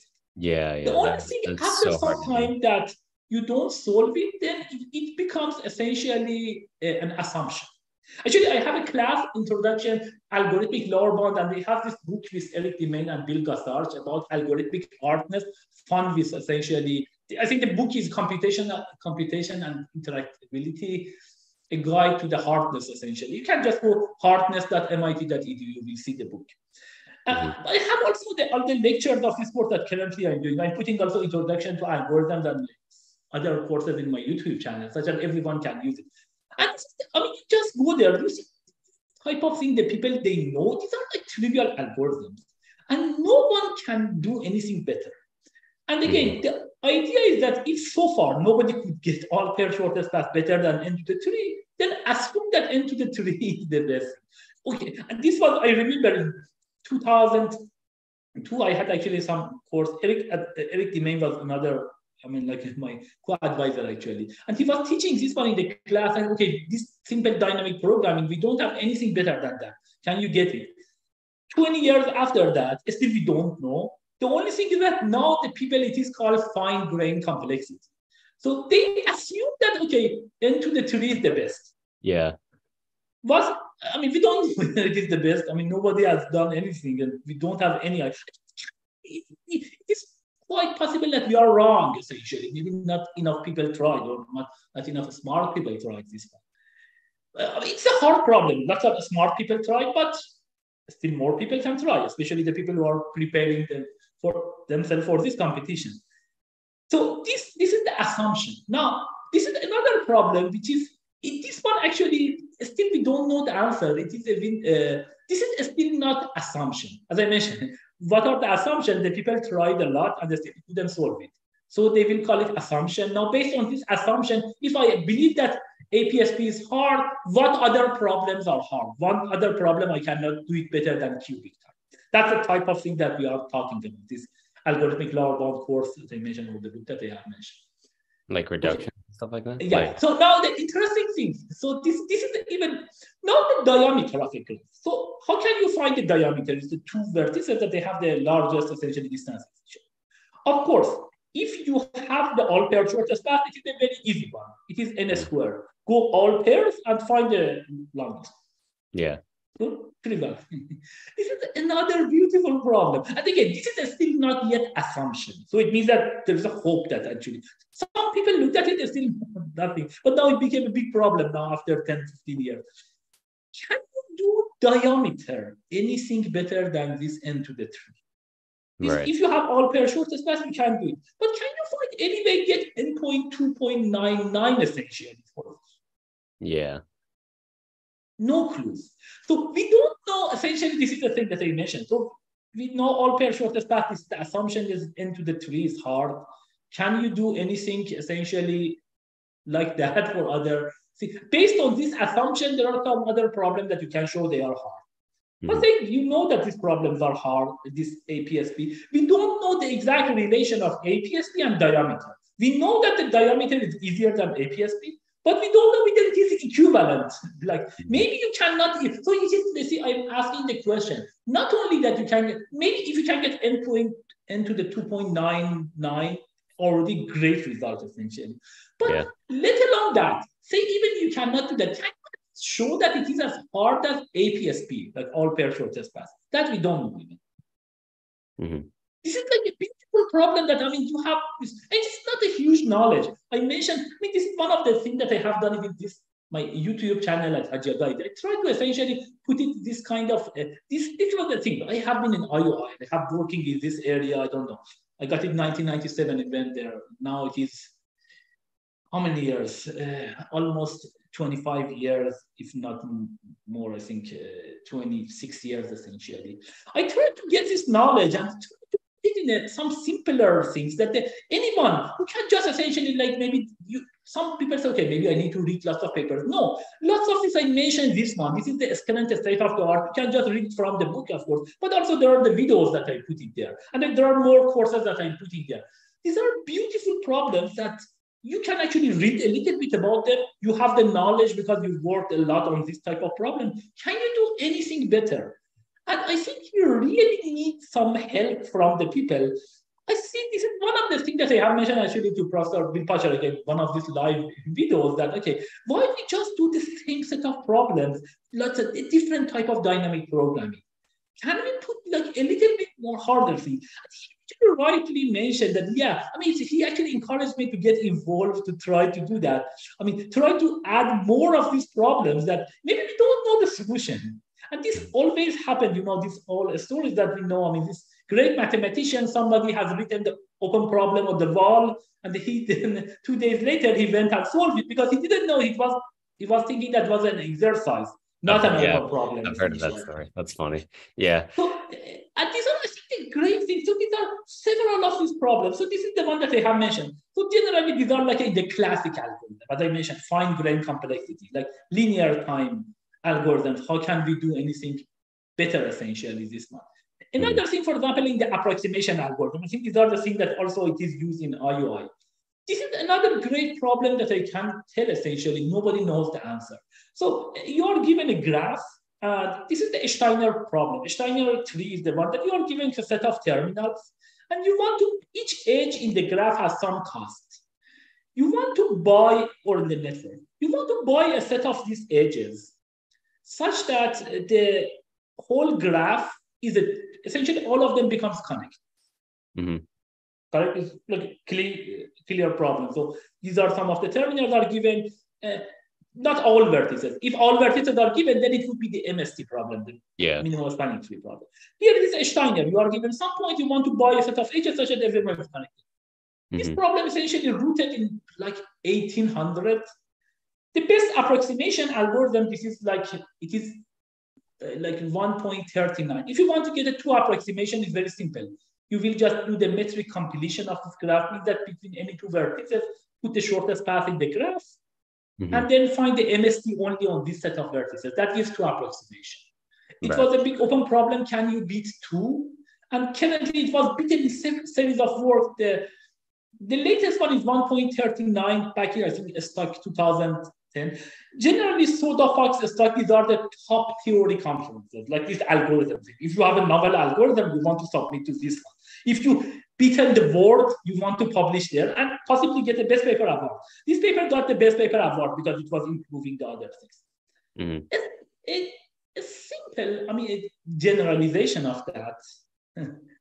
It is, say that instead of you want to connect everything, so you are given some pairs. So this is S1, T1, S2, T2, S3, T3. And you want to buy a set of edges in the graph such that S1 is connected to T1. S2 is connected to T2. S3 is connected to T3, and so on and so forth. Correct? You don't want to connect everyone to everyone. You want to connect essentially the pairs that are given to you, and you want to just connect these pairs. This problem actually called Steiner forest. For this algorithm, nothing better than a factor 2 is known. It's a beautiful problem. And no one knows anything better than factor 2 for this problem. I think this is, and again, you don't need to have the super knowledge. Lots of this, as I mentioned, this thing that I will put it in my YouTube videos, I try to put it, I will add my all graduate courses also the thing. Because I wanted the people, this is the educational thing. If you work in the IOI, I don't know, hot forces and others, come to this problem. These are the problems that they can give you the great prize. This one, you get the best paper award, for example, in stock. These are the top theory conferences. You get the best paper essentially in the world, essentially this one. And this is a huge recognition that you can have it. As I mentioned, for example, for Peter Shor, this algorithm, by itself is so important that 30, 40 years there, he gets lots of awards because this algorithm that he designed, I don't know, a few years ago, and you can actually go and see my live with him. He talks what was the story even to get this result and work on that one. So that's, again, some of these things that I have done with this great scientists, such as you will go and see their experience. And lots of them actually, some of them had, lots of them, they didn't have this background that some of you may have it because you are working on this kind of competitive programming. It is great to come and think about these great problems and try to solve them essentially. Another interesting thing I want to say is, I just want to say these basic problems. So this is the matching problem that I have mentioned, that, okay, you want to find the maximum number of edges that none of them, they share any inputs. There is a simple two approximation for these problems. What is this one? It is called maximal matching. This is the most trivial thing. And again, even the edges are not weighted. Consider edges by any order. If you can add it to your matching, add it. This is a simple two approximation. It's very easy essentially because you can say that each edge of the optimum matching can kill at most two of your edges here essentially. Yeah. So, or vice versa, essentially. And you can get a simple two approximation, which is like very easy.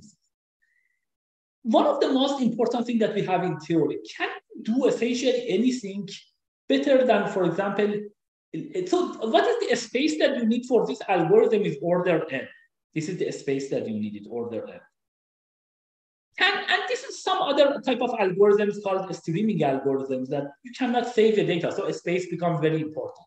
The question is that can you get anything better than two approximation, 1.99? The catch is that you don't have a space to have essentially, and you will see the edges essentially one by. You don't have the space to keep all these edges in your the maximal matching, the solution.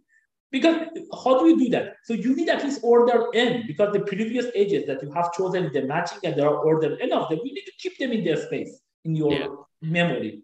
Can you do anything when you have sublinear memory? Better than two. It is like you see, isn't and interestingly, actually, this is like, for example, one of these problems, this price collecting Steiner forest. This is some generalization of this problem that I have mentioned, that if some of these pairs they have a penalty. That the one that I mentioned in Steiner forest, you want to connect these pairs, and if some of these pairs you are allowed to do not connect and just pay the penalty. It's called price collecting Steiner forest. This was a big open problem essentially. Like for 30 years, can we get a two approximation for that? And we had actually a set of people. These are all, some of them actually, like Mohammad Matlawi, that was your team. All these people who are working on IOC and essential IMO, they were working, and this algorithm was open. The people tried, several famous people worked in it. They couldn't get this one, including myself. But I mentioned to them, see, I was alone, I could get it. The previous algorithm was 2.54 approximation. Like this is how many times the optimum solution you have. I told them, okay, I solved it, I had this one, I don't know, 2006. You are better than me, you are much younger, you can beat me. Right. Actually, 2 weeks they came with a solution that not only me, lots of other people thought about it, and they could get a simple two approximation. So I want to say these are all possible, especially if you work in this one, because you work in some of this, and you can actually come and add more to this type of things. And this is like a beautiful set of problems that you can work. It is another problem. It is also super important in finding the Nash equilibrium, essentially. So these are a set of problems that for them, we know that there exists a solution. So there are existential ones, but we don't have any polynomial time to solve them, essentially.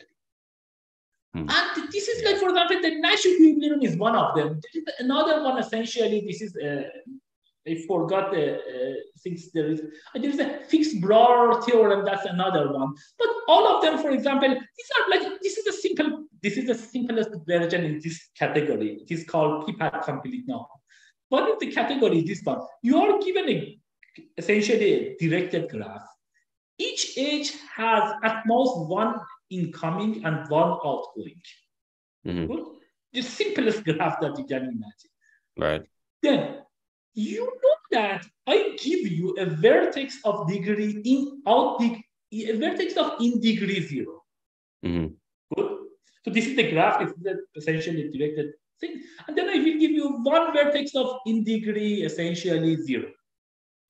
You know that there should be one vertex of out degree 0 in this graph. Yeah. Correct? Because, you know that either would be a cycle, but it cannot be all the cycles, because I gave you one vertex of in degree 0. It has to be cycles or paths, right? Exactly. So either everything is cycle or path. So if I give you one vertex of in degree 0, then you should be able to find one vertex of out degree 0.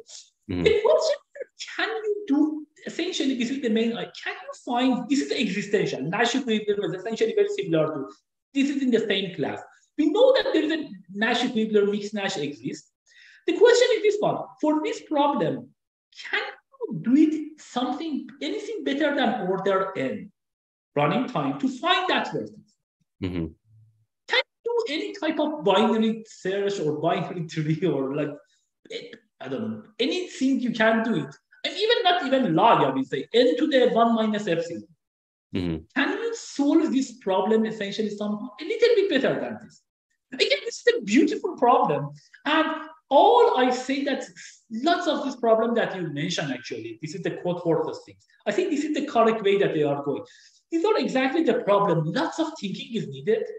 This algorithm that we had, for example, for this price collecting is very natural algorithm. The issue is that, as you mentioned, so maybe if you want to write essentially a program, you will implement this algorithm, actually. Mm-hmm.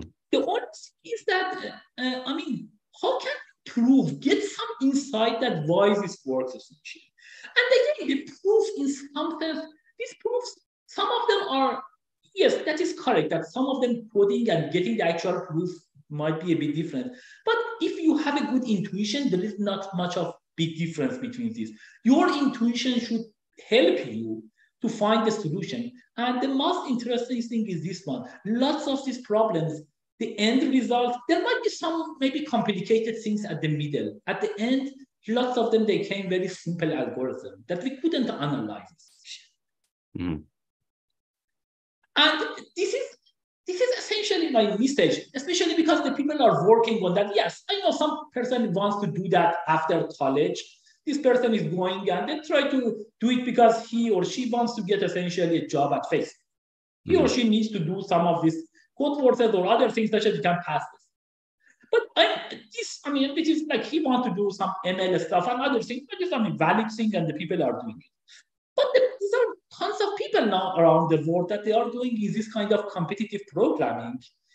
They try to be, these are starting from middle school, higher school, or even earlier. And then this is the thing that when you work on this one, just think a little bit about harder problems. And you can actually write and the background is not much more. Some of them, as I mentioned, I try to put lots of them actually in my YouTube things. But there are other videos by other professors as well. That you can actually read these ones and understand the whole area, the best work that has been done. And one of the most important things, again, don't be confused. You might see some very complicated program for this simple problem. I can tell you, 80% of the time, 90% of the time, that complicated algorithm was the wrong solution for this. You should come up with a simple solutions that actually you can beat that algorithm, and they're very simple, beautiful, and they will appreciate you. And you want to become the best programmer in the world, it is hard, but you can be like one of the best person, essentially smartest or beautiful mind in the world, because nobody could solve this one. And as I mentioned, the people who are attacking this, I would say a good fraction, they didn't have the experience that you had it, or me had. So yes, there are some of them, again, mentioned, these have been solved essentially by, like for example, for TSP, or that the person who has done it, he has the gold medal essentially in all. But there are lots of other problems that these people, again, you need to find the right problems. That's my job. That's the thing that I try to do it in some of also in these YouTube videos that I have it with this famous computer scientist. Always there is this part of open problem that I had it that, okay, this is the open problem. Like this is some in theory, some in non-theory. This, if you want to have a startup or something. What are the important things in the VR, virtual realization, or I don't know, robotics? What are the things? Can you find this one? But also lots of them is, for example, this Professor Galen. He mentioned several beautiful problems that you can actually think about them. Just think about them. This is the one that I mentioned almost to the students. You may not solve them. Yes, that is a possibility. But at the end of the day, you are doing all the time. You are thinking about some problem, you cannot solve them. At least if you couldn't solve this problem, you know that no one in the world solved it.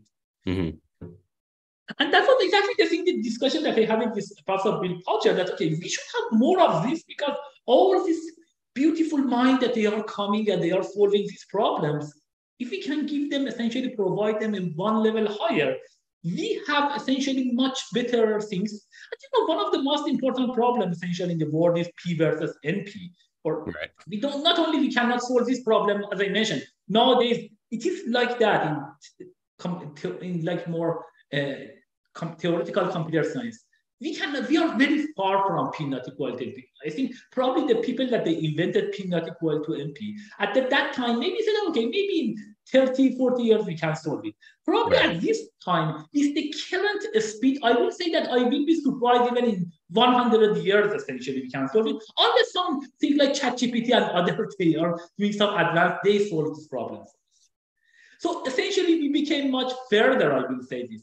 And again, I think these problems, I think still we have a time. I will mention to my students, let's solve some problems before humans essentially mind becomes obsolete versus these machines.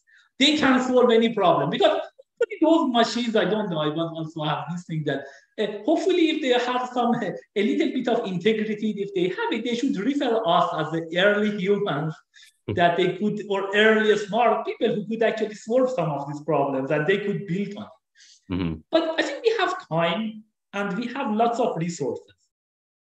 And again, some of this I tried to put it in my YouTube, but it's not just me, there are some other people as well. I try to put some of this basic stuff such that the people will come. It's the same background that I had it. I'm a programmer. I started with C++ programming. At that time, I was doing, at that time when I started, you cannot believe one of the main projects that I have done, I tried to put essentially menu. It is trivial now, but it was not if you are working in the DOS. In the DOS, having nice menus in this slow computer that you will do it, you can go back and forth with the keyboard. It's quite non-trivial. You cannot believe it. That was one of the things that I have written this one on the hard, essentially in the graphics card. You need to write it in the graphics card directly. Some assembly, etc. involved, such that you can write it. I have started with this background. I have worked on some of these robotic things. These are like this is called essentially Robocop. I have written programs. The best goalie of that year I have written it. All of them, but at the end comes from these algorithms. And they have, written some of algorithms that are in the top companies, Google, Amazon. There are lots of people, they make millions of dollars for this company. But still I advocating that if you work in this area, come and try to increase our understanding about this theoretical computer science, because these are very fundamental problems. Like you may see, for example, about something about neural nets, the deep nets essentially. But at the end of the day, these deep nets, it has several components. It has the shortest path there. If you can improve that shortest path algorithm there, you may not see, but this has been done essentially there. If you can do this shortest path, improve it there, then you are improving the state of the art in AI, in ChatGPT. That's the thing that, but just don't essentially, I think, put the aim higher and try to essentially do this one level up and try to find this problem, spend time. One thing that is important also, writing. I can just mention about writing. I think it was one of the things I wanted to add. The difference between writing and coding. Nowadays, actually, it became much less. Again, thanks to ChatGPT. If you are not a native English speaker, if you write any gibberish things, at least there are some ideas. Just give it to ChatGPT, make a beautiful sentence for you. Yeah, you could. Mm-hmm.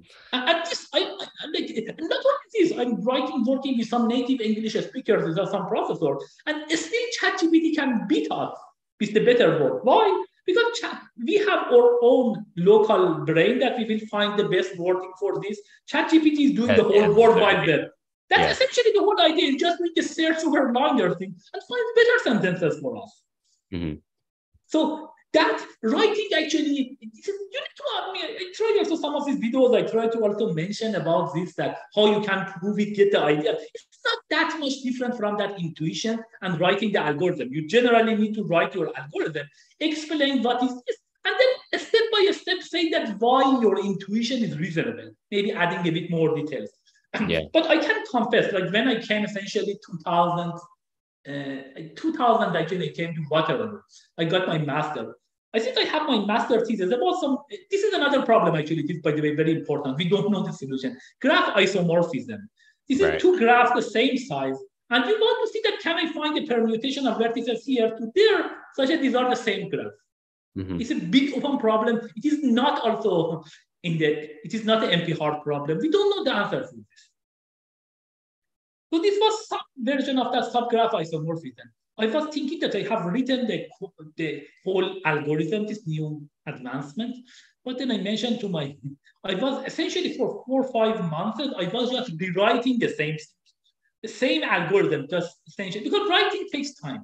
But currently, thanks to ChatGPT, and some of these resources that exist, you should know how you can turn your ideas little by little, the intuition into proof. But writing it, things is not an easy thing. But with ChatGPT, actually, you can do it much better. You can just write some, as I mentioned, simplest things, and then makes it nice things. And then you can just do it iteratively and improve it. Yeah. Adding some figures. This is the thing that you can actually send it to the top, essentially, CS theory conferences. And then actually you solve some of these big problems, you get a big prize. So this might be a shorter way, essentially, for some of us, some of you that we want to work on it. Just go there and solve a few of these important problems I solved it. And this was not hard. Again, lots of them, they have a simple solution. Just we may not know that solution. At least 80-90% of the time it was like that. So these are some of the things that I mentioned essentially I wanted to go from this to this. So what do you think, Colin? I talked a lot on this part, yeah. Like on the subject of open problems, I guess? Yeah. Yeah, I think it's really, in terms of it being a next step, I think that makes a lot of sense. Like as sort of progression from programming contests goes, like it is, from what I've gathered, these seem kind of similar. Like stuff like tree isomorphism is a lot easier, of course, but it's the type of thing that we solve. And it's like there's a really, really strong correlation between these like theoretical unsolved problems and the problems that you do get in competitive programming and stuff. So I think it's definitely good preparation at the very least. Like you get practice thinking about algorithmic concepts and trying to come up with algorithms and proving their correctness and stuff like that. So there's so much like overlap in that whole thing, pretty much. I think exactly as you mentioned. So this is, and the gap is essentially because, so for example, this is also interesting. So this is like the way of research. So this graph isomorphism, okay, we don't know the solution in polynomial time. There was a great achievement here, actually, by Laszlo Babai, to get it essentially sub-exponential. What's the meaning of that? Instead of like essentially 2 to the n, try all possibility. Has that been done? A little bit better than that. Maybe 2 to the square root of n, for example. So 2 to the n essentially means trying all possibilities, essentially, or n factorial, which are the same, essentially. 2 to the n like that. Can we do a little bit sublinear, like sub-exponential, it is called, 2 to the square root of n? This was a great achievement by Laszlo Babai a few years ago. And what is this? This is actually, there is a field called fixed parameter. We talk about approximation algorithms. We talk about streaming, that you have a limited memory. We have talked about classic algorithm. This is the fixed parameter algorithm. The whole idea of fixed parameter algorithm is that all this branch and bound or backtracking algorithm that we have some kind of theory for them. So, for example, you want to find the vertex cover, a set of vertices that when you select it, all edges in the graph at this one end points there. You can do it trivially like 2 to the n. Can you do what is the best state? The best state is 1.1 to the n, essentially. So this is the whole idea that is backtracking, because you talk about greedy algorithm. That seems more like reasonable algorithm to prove theorems. Dynamic programming, still there are several research there. Not all problems have been solved using dynamic. Also, the other thing is the backtracking. Okay, I'm doing backtracking. Can my backtracking ideas also be somehow formulated and improved? Because they say, oh, this is I will do just some regular exhaustive search or something. Maybe do a little bit. The whole this idea of fixed parameter algorithm is that do it a little bit better, essentially. This, for example, Nash equilibrium thing that I have mentioned, for the problem that I have mentioned, is finding the source. Or finding, for example, this graph isomorphism. Getting it something 2 to the square root of n. Like a little bit better than exhaustive search. Still the great achievement. You will do it, you will get the best paper award in top theory conference. So you see, so it's not even those backtracking that the people take it granted. Oh, maybe this is just something that I'm doing. Maybe it's not that exciting comparing to greedy or dynamic programming. No, there is a theory for them. And you should just know about them know what are the important problems in the field and spend time on that. And again, this helps both ways, essentially the same thing that you mentioned. When you think about it, this is the same thing, that the same thing, you may solve some problem for coding, and then you want to do a bit harder problem. Just think about it. Maybe you don't solve it, no worries. You already have the advancement in your brain, essentially.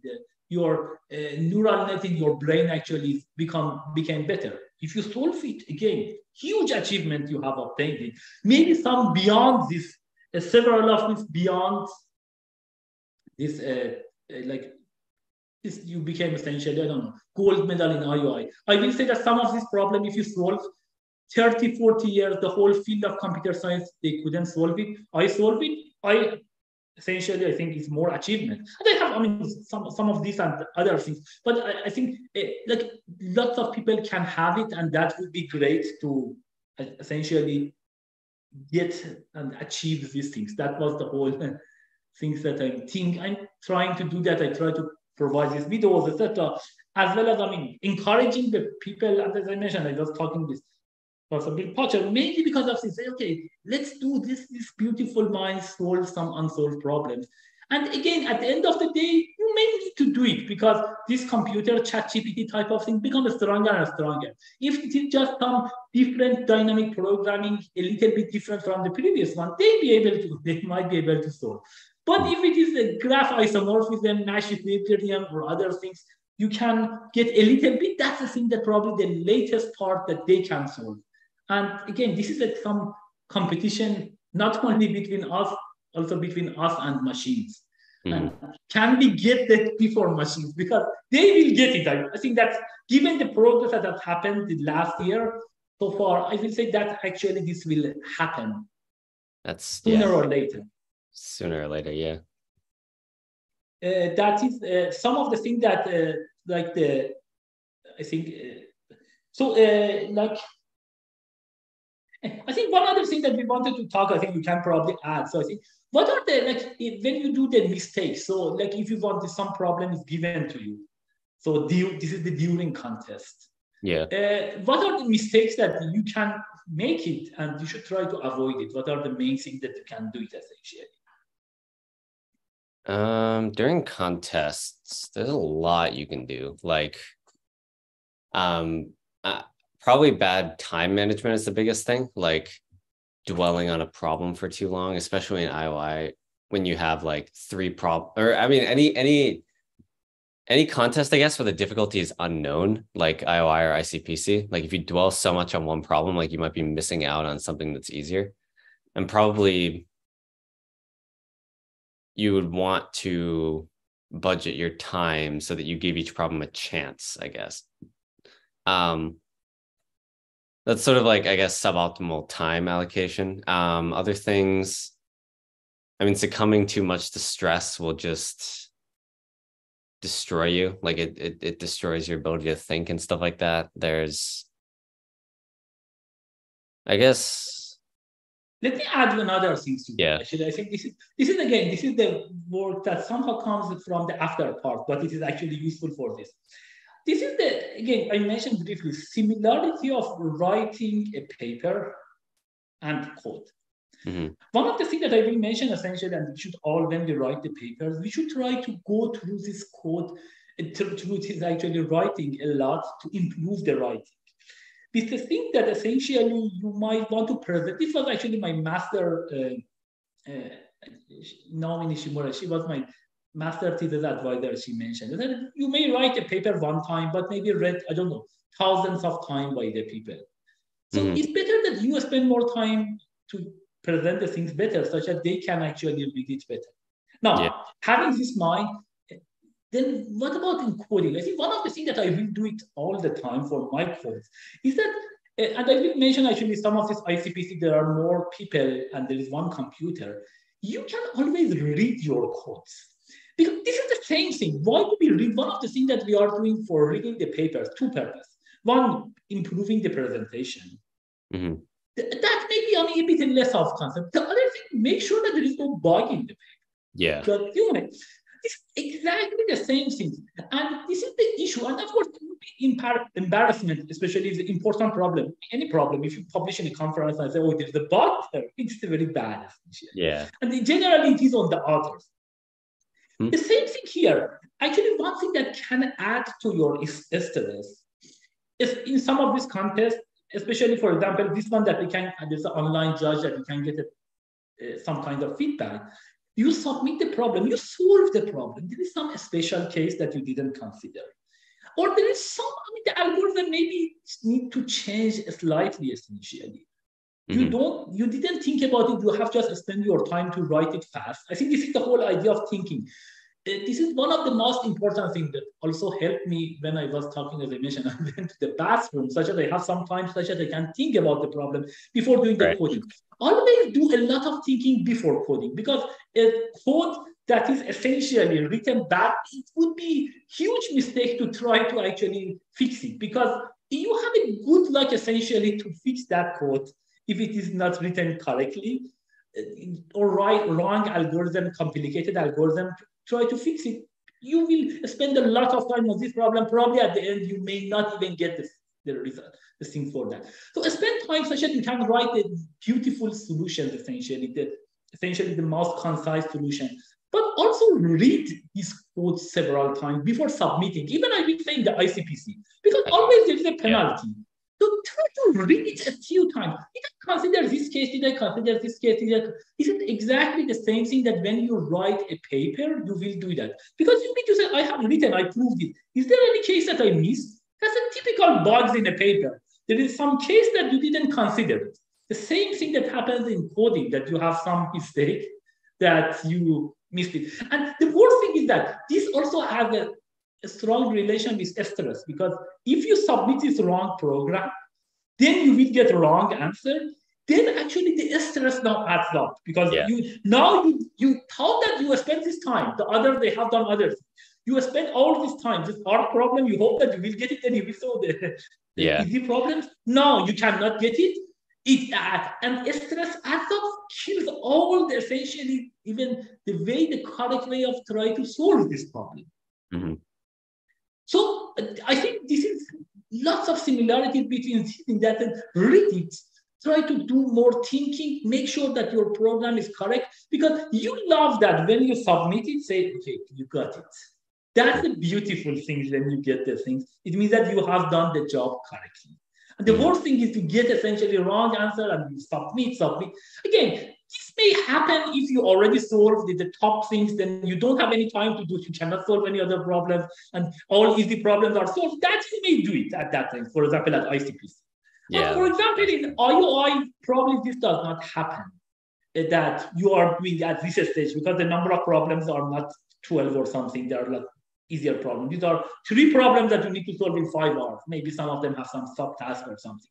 So thinking, reading, and thinking before submitting, I think that has the huge things. For example, as I mentioned, if I thought, I think I was trying my best. This happens. Anyhow, the mistake can happen in the code, even if you read it. I just forgot to appropriately, essentially reset my variables, and I essentially lost code versus thing. And this is one of the other things that is also another interesting thing. I have seen actually several people, I can name a few, but I don't probably want to name. These people all got a gold in IMO, which is also very hard. But they got silver medal or bronze medal even in IUI. Exactly because of these mistakes. Because I said, oh, this is a mistake. Yeah, but this is part of the thing. You got it. You deserve to get it silver. Yes, I deserve to get it silver because I made this mistake. I should have not made this mistake.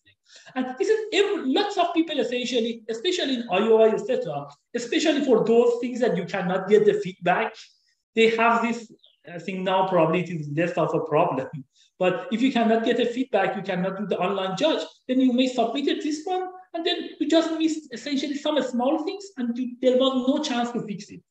Yeah. And so lots of these things, probably less, of problem now because you can get a feedback. And that's something that any other things about the mistakes that they can, the people can think to. I think the I guess the proving aspect is important to think about. Like, I guess not strictly proving, like verifying your own code. I think like everything else, it has to be a balance, I guess. Like it depends on how much you specifically spend. Like I personally usually like skim my code to make sure that everything I'm doing is sane, even if it passes samples, just to like look at everything and make sure like, yes, this is what I wanted to do. And then that's enough for me to submit. I'm not sure.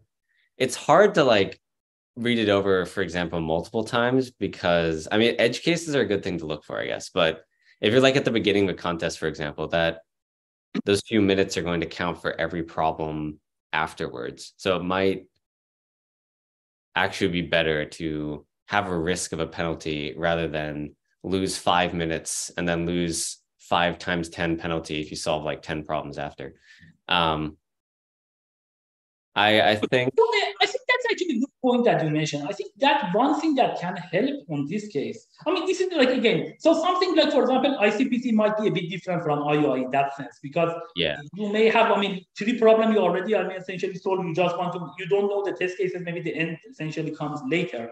But I think it's the one point that you mentioned. One thing that I mentioned, the thinking is good, and you should do that. But this way of writing a program without error, that's actually, I mean, that is some kind of, I will say, maturity. Not everyone can make it. I mean, it takes time, takes effort.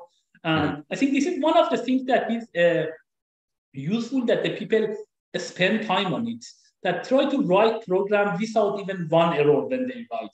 Of course, as you mentioned, there is always cost of reading the whole program. There is a cost for that. The same thing again, we have it when we prove a theorem. So there are some people that they may prove this one. They're very smart, but they make essentially lots of mistakes, and then they try to resolve this mistake. But there are some people that when they say that I solved this problem, then no, this guy said that I solved it, it means that he solved it essentially. And probably there is no bug to fix it essentially. And I think lots of them actually comes out of more so essentially, the way that you are doing this time when you write the program. At that time, you are more focused, such that you can write the program such that there is no essentially things. So in some sense, if you can increase your focus when you write a program, at that time potentially you can actually decrease the be careful probability of the code things, and they can save the time. Of course, as I mentioned, this means that at that time you need to have more focus comparing to a regular person to do it the things correctly. And so this is also another interesting thing. Also, this one, as I mentioned, the people are asking me, what are you doing? Oh, I'm solving the same problem that I was solving, I don't know, 25 years ago when I was at IIT. There is one other difference, and it is actually interesting, that also when you do, I think this was one of the things about what is the research life versus this one, that some of the problems that I mentioned, these are hard problems, nobody has solved it. Interestingly, several of these problems that I solved, that happened when I went asleep with these problems. I woke up and said, okay, I have some idea. Maybe that was not the complete idea, but I could work on it and I could make it actually work. In some sense, we are using this kind of ChatGPT idea that we are just this problem. I asleep, maybe I don't care about, I mean, like I see that I'm unconscious in some sense, but the brain is still, the neural nets are still, they are working. They come with some kinds of maybe ideas that in the morning you will go there. I will mention some of the things. Is this harder problems? This is one of the main difference between the more a bit researchy life, that some of these problems, yes, you don't need to do, I mean, some of them you may need to keep it in your mind just for a longer time. And you know, one night, this may happen a bit less in this kind of during the competition contest. A bit happens more in the research things. These are harder things that you say that, I guess, oh, no, this is the solution. Lots of this is when you think about this solution, this is the one that I mentioned. Probably much, much easier than the previous solution, and much, much better. And this is exactly the moments that happens essentially for lots of us when we are doing that. So that's a little bit, I mean, thing different, that you don't solve everything. And that's the thing that you need to have also a little bit more patience. Don't say, okay, I don't solve it. Yeah, you know that nobody in the world solves it. And of course, and this is the interesting thing. So you solve, for example, one of these problems. one or two of this problem, you get essentially the best paper award. You may get, I mean, as a PhD, I mean, if you don't have a PhD, you get a top school. If you have a PhD, you may get a top school as a professor, essentially. This is the level that is so essentially rewarding comparing the things. This one also I have seen, for example, more people from, I don't know, maybe East Europe or China. I mean, it's good. Again, I work at Amazon, Google, all of this. These are good companies. But these companies, what do? They try to get these smart, this is another, I think, interesting thing. They try to hire these super smart people. Why? To just improve essentially ROI of their company. They just increase the profit of their company. Yeah. And one of the things that you will lose here, it is good. This is advanced. And some of them actually, like Google is good. You can publish papers. At Amazon, it is hard, or Apple, it's very hard to publish papers. But the interesting thing is that, I mean, here, in this, generally, I mean, if you go to some of this, like this, even before you start your essentially undergrad or others, because you have all the knowledge, as I mentioned, all the knowledge I had it from that camp that I had done it during my high school. I learned everything almost there. And again, nowadays we see YouTube that I will put or others essentially, you can get everything that you want essentially. Then you will do and solve this one. Then you have the time that you have more. This is exactly the idea. When you go at Google or I don't know, some company X essentially, you solve the problem, you increase the things. But at the end of the day, no one noticed that you have done these elegant things. Yeah. Yes, I was actually interesting. So this was one of my PhD students. He went actually joined Microsoft later. And then he was publishing papers and he was solving actually important problem. He had again some IOI background. And then he came saying, okay, I want to publish. He talked with his boss. I said, okay, I have this nice result. Can I publish it? And I said, okay, I'm not so sure about publishing, but I can essentially bring you such that you can present this one for VP essentially, like the vice president. Corporation. That it was a joke. I mean, why should I care a VP cares about? I mean, is it not enough for me that a VP cares about you? I already got so much rewarding things that a VP say it is good, maybe adding a little bit more money. That is not enough for me. Yes, if it is your own company, you are doing that, that is great. But just adding a VP, I think you are just selling your precious thinking just to essentially cheap, essentially. Yeah. Because you can solve this one, you can solve some of the problem that nobody has solved. As I mentioned, several of these people, they don't have even formal background that you have it essentially here. And these companies are using these things that say, oh, you don't know that, especially if this happened more, I would say, somehow outside of the US, like in East Europe or some of the Asian countries, that these people all thinking, I have been in some of these companies and they say, okay, this all they think is that I can get, for example, this company X, Google, Microsoft, find the stuff essentially get it. This is just too low. If you are good at it, you can get much higher, you can get much personal recognition. And that is super important for you to make it. And you can make it, as I mentioned. The person who has experienced this one, at least I have been there in this business essentially, I don't know, from 1990 to now, essentially, like, I don't know, 30, 40, 35 years, essentially, I can guarantee that if you are good at it, you can solve some problem that nobody has solved, and you can get much, much higher recognition. And that would be good for the field. And anyhow, this is some of the things that it will remain, hopefully, some of these robots will refer you. That's something that I think is good to think a bit like this. And don't sell yourself. I will say, I mention this thing sometimes. The people say that, boy, you are at the end. I have been lots of companies that came back. Okay, what is this thing? Okay, I didn't want to sell my soul cheaply, essentially. This is just some thing. But anyhow, if you have the capabilities, I strongly recommend you to do it. Writing, sometimes it was a barrier if you are not a native English speaker. But using ChatGPT, actually, you should always improve your English. I think that is very important. I think that one other thing probably in the people outside of US, that if you go to IOI, as I mentioned, IOI still, I believe that they are doing the translations. But I think that, and especially IOI is much harder because there are long problems that they need to solve. So you really need to read it, and this is really a real world problem. Some of these words is hard to find it in dictionaries. So this is translation versus in math, you have 2 lines, and everything is clear what you want to prove essentially, like in IMO. So I think improving English would be good. Working with ChatGPT would be essentially very useful. And then if these two are good, then you can write papers as well and solve the problems essentially for this. So I think this is like, we talk about lots of things. Is there anything? I think this was one other thing that I want to ask this one. So do you recommend a different practice strategy for different skill levels? So right. Yeah, I do. I've thought about the answer actually.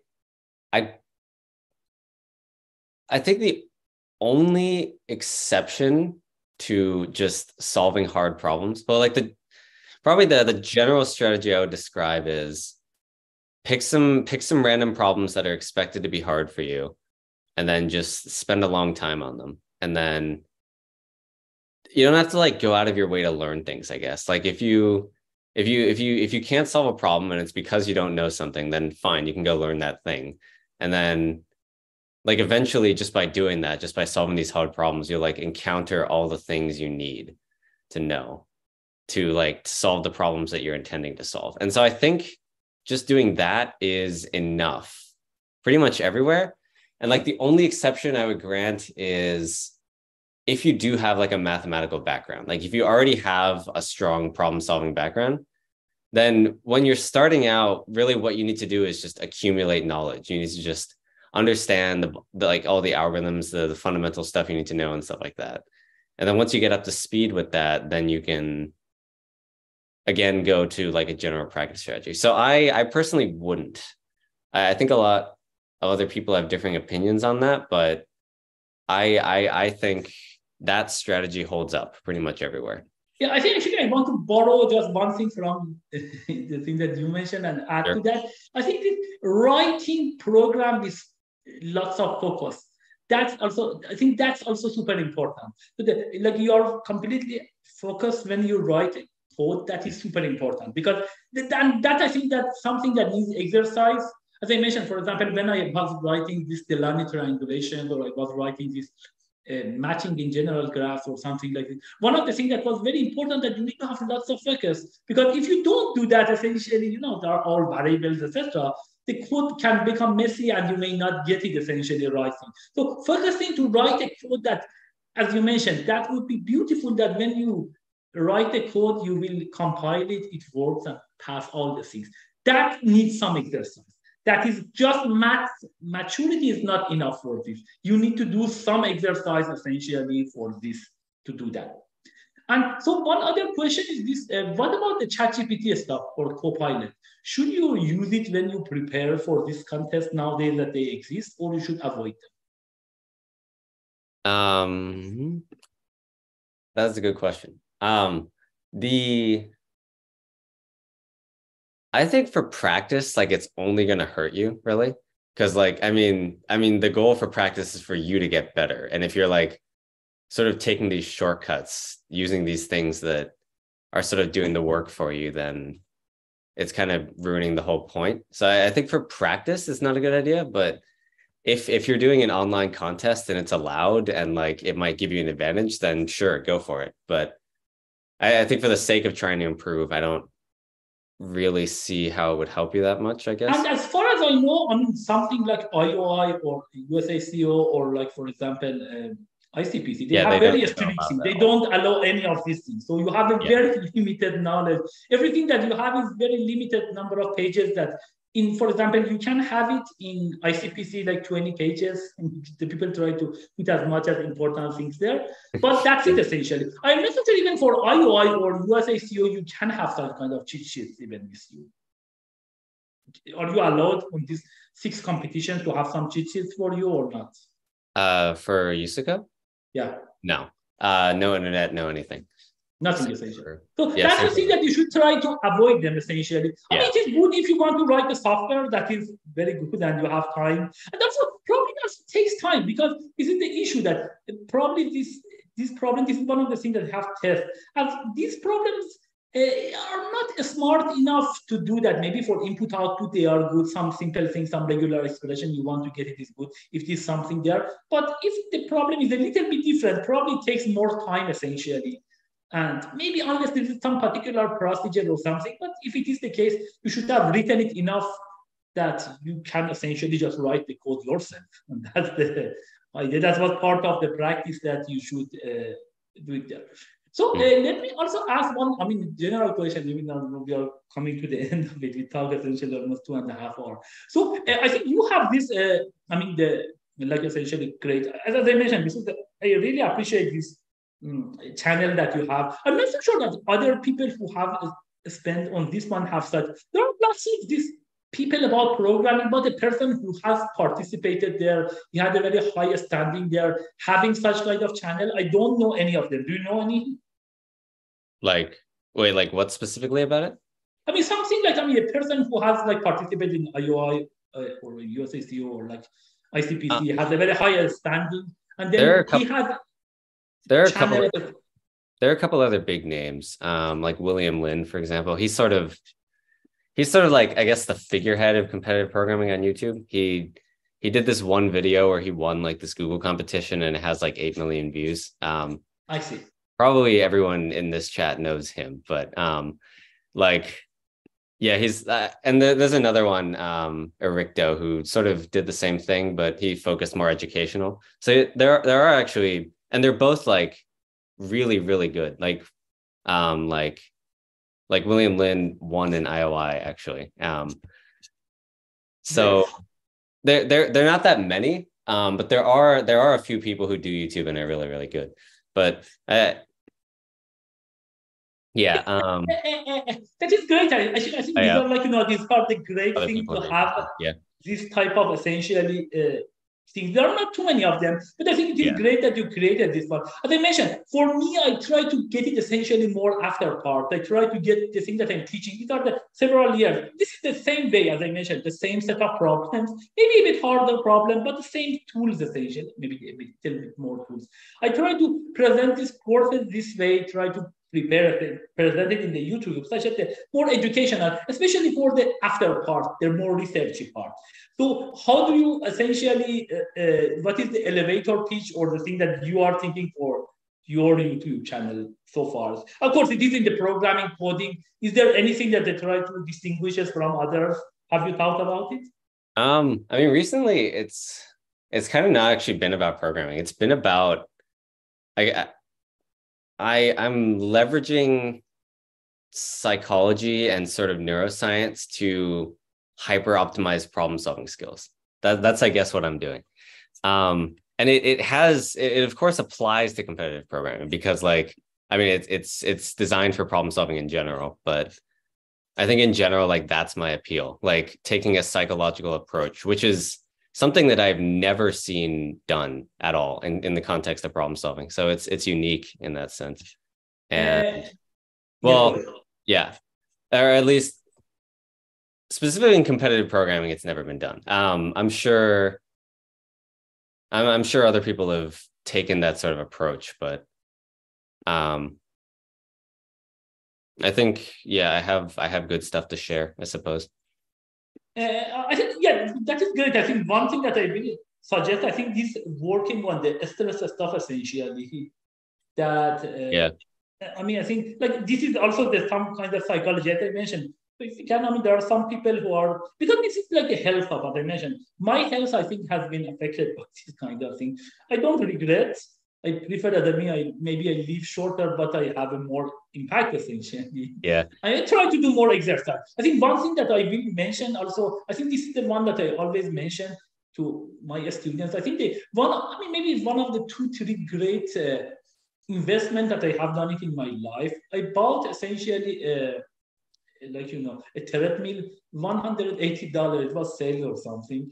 And that is one of the best investment that I have done, because any time of the day or night, sometime midnight, I will go and then I didn't do my exercise, I should do that. And that really helps. I was playing like ping pong and essentially or table tennis essentially, that or swimming, that really this helps. So this is one of the things. If you want to solve the problem, go and spend some time on the sports essentially. Even not the professional, but that really helps essentially, I think, for the thinking and makes you essentially healthier. Yes, this takes a lot of time from you, this, and you need to spend it, but try to, any time that you can do it, some exercise. And that would be something, great that we can do it. And another question, I know that actually you are spending a lot of time for this, for example, ICPC and others. Are you using these techniques for your writing program as well, or at some level essentially?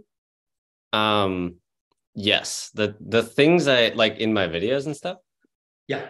Like, yeah, the things I do in my video are things that I do, like not as intentionally as I offer them, but sort of like unconsciously, subconsciously. Like one of my biggest videos is on intuition. And that's like, something it's a strategy that I use at the very beginning to sort of catch my brain up to the knowledge, I guess. And I've sort of been like, I don't do everything I say in my videos, because some of it's like applicable only in certain scenarios, but I do a lot of things. Yeah, I do. I follow my own advice somewhat rigorously, I guess.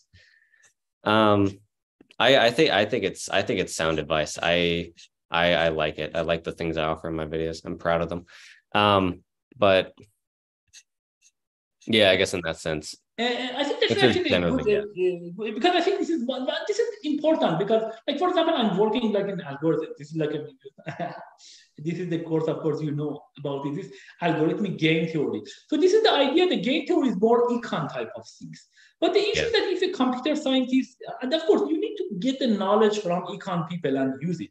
But several of my students actually got PhD in this area, and this is like a huge area, because all this kind of advertisement, auction, everything, that they are using both computations and economics and essentially, and unity. I think these things also is refer to your thing, because if the people hear this thing from a psychologist can talk about it. If you want to solve the problem, do this and that, but that may not be that effective as you. That I know that you are spending so much time on this problem. You mentioned this one. These are hard things. Of course, it would be good to maybe read a little bit about maybe psychology and some of the things that are there, combine it with your things. I think that's always the same thing. So, like, I was doing game theories. Okay, I need to read some more econ papers. Lots of this. For some time, actually, people in computer science, they were ignorant about econ papers because I solved it. But this problem was solved by economists 20 years ago, essentially. So this is the thing. It is important. I think some of them we need to get the knowledge, but always combining this different knowledge, especially at the higher level, that seems very good. And I think I appreciate that you are doing that as well. Yeah. So any other things that we want to discuss, actually? Any questions from the people? I'll look at the chat. Let me see if there's anything interesting we could talk about. I think many of the questions are pretty personal. If you're in chat and you want me to answer something and it's like specifically pertaining to you, I think it'd be easier if you just talk to me on Discord. I will link that again, but let me see if there's anything like general that we could do. There was one. Do we think that like big contests like IOI and ICPC will eventually maybe shift towards, like the heuristic problems and stuff like that, like the optimization ones where you exactly. Yeah. Do we think there'll be a shift to something like that in the future? I think that's exactly the question that I asked essentially Prof. Bill Potter. This is the thing, because I think that's what somehow my thing is that this is the issue. When you are limiting to this more polynomial type of algorithm, then the set of problem that you have is so limited. You are just doing dynamic programming, just mentioning differently. Yeah. And that might be you don't get the best. This is not the best evaluation. I really believe that actually and mentioned a very smart answer. So, okay, actually, the people like you that you know that it is good, I think that you will come and essentially try to do the test. Unfortunately, it is the case. I mean, the people who are designing the judges, not everyone essentially are coming. I'm very happy, like for example, Zach, or there was another person, I forgot her name actually. These are the people from the TCS community that they are coming and adding more that. That would be good essentially ICPC for ICPC. But I believe essentially still there is some disconnect between this, between the TCS community, which is a very natural next step after IOI or ICPC, and this competition. And I know, for example, Brian, who is with US USACO, because he was actually, we were both students at MIT at that time. But I think it is important that more people from each of them, more interaction. If more interaction is coming, the people from TCS also try to make this harder problem other. Because putting them, for example, a streaming algorithm, a fixed parameter algorithm, I don't know, this game theory type of things, putting it, I mean, some of them are optimization in some sense, but it's a more general set of things. We have some, they are different, the techniques are different.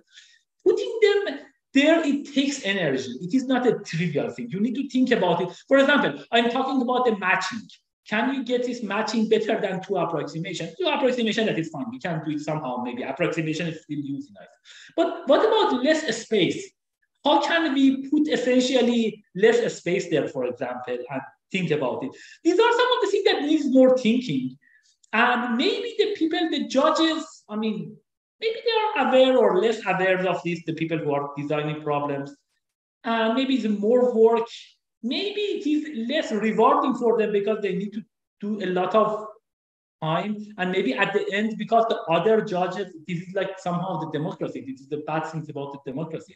If I have this new set, this new problem that I want to suggest, and all other people just consider the classic sense, they vote against me, against my problem. So I don't have that much incentive to bring a new area.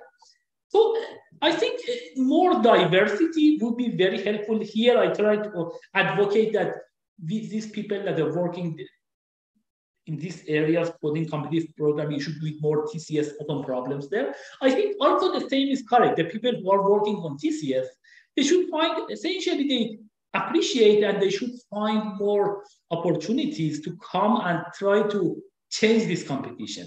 I hope that it's become more general because, again, you don't want the case that, you know, in the ICPC, these are the set of, a particular set of techniques that you should just try, just repeatedly, and then you become the best in those and you can get a high ranking. That is not the good thing. You want to get it more weight essentially to the thinking part. And the same thing that the code force that I mentioned, getting the higher levels. And I think that should go there.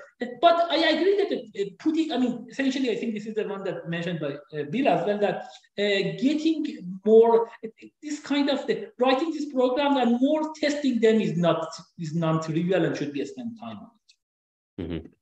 What do you think?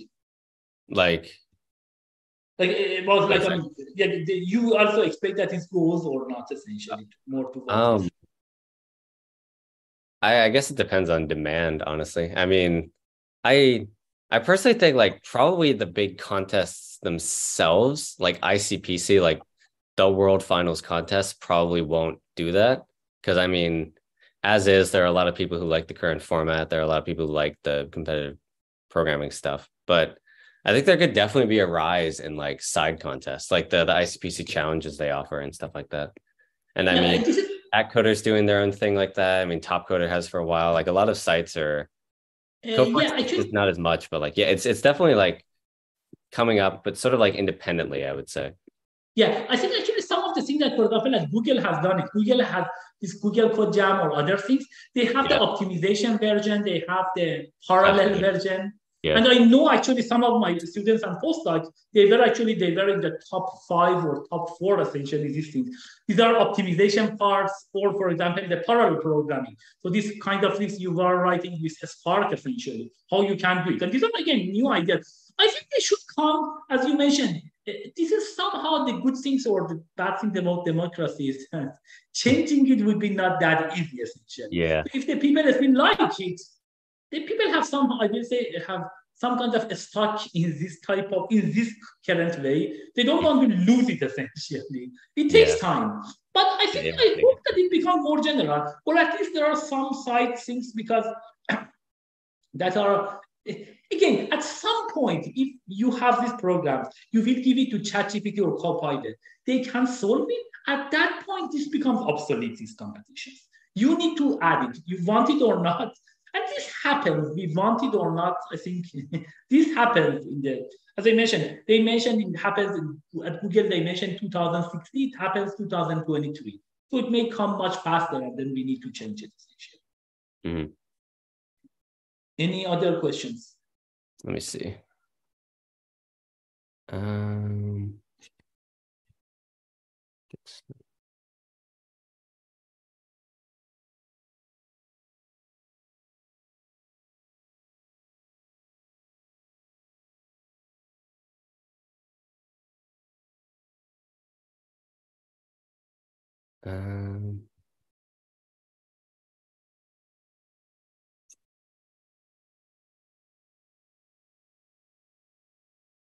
Thought processes change under high pressure.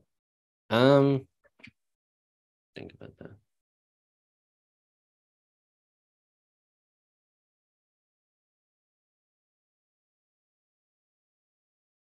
I'll answer that personally. As far as what we can talk about here, let me see if I had anything personally. The coach. Yeah.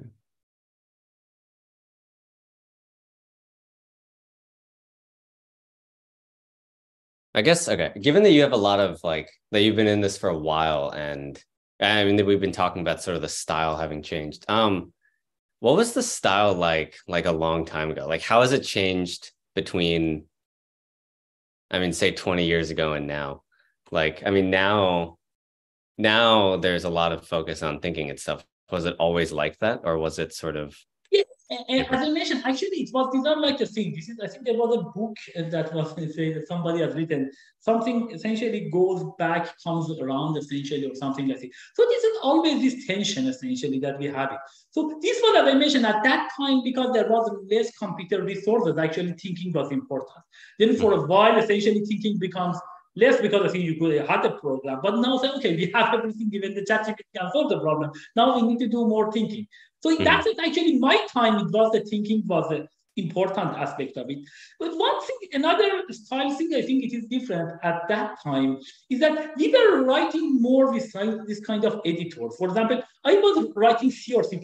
Interestingly, for Hajiaghayi, and I said, I changed it to Pascal.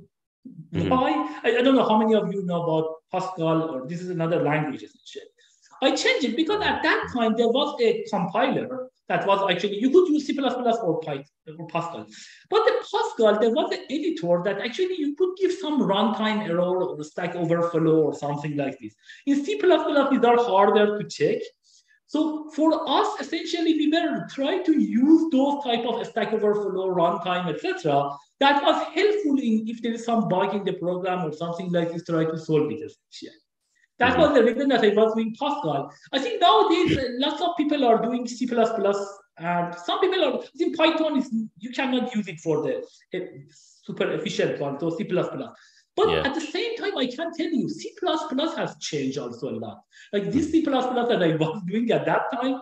So this kind of, I think, TLS stuff essentially, all this vector stuff, all this, I mean, I don't know, like heaps, all of these are there essentially.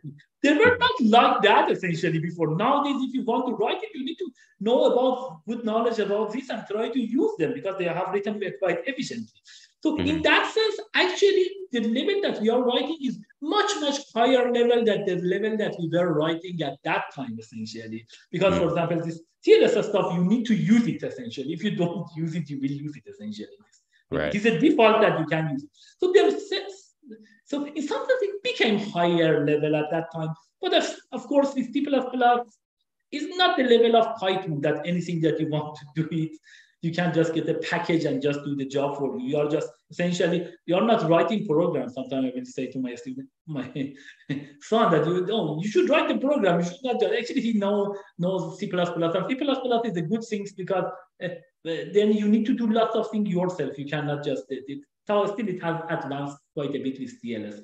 But yes, at Python, if you just get any package and you are running, you don't write the program.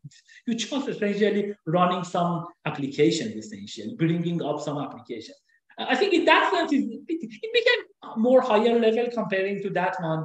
And also maybe there is a more shift that the people, as you mentioned, this way, I think maybe at that time it was there, but this way that you will write the program such that when you write it, it is correct and you don't need to go and to debug it, etc. I think there are more emphasizing that currently comparing to those times. Because as I mentioned, C++ is like that if you write it, the debug was hard. That's the reason that we're using Pascal.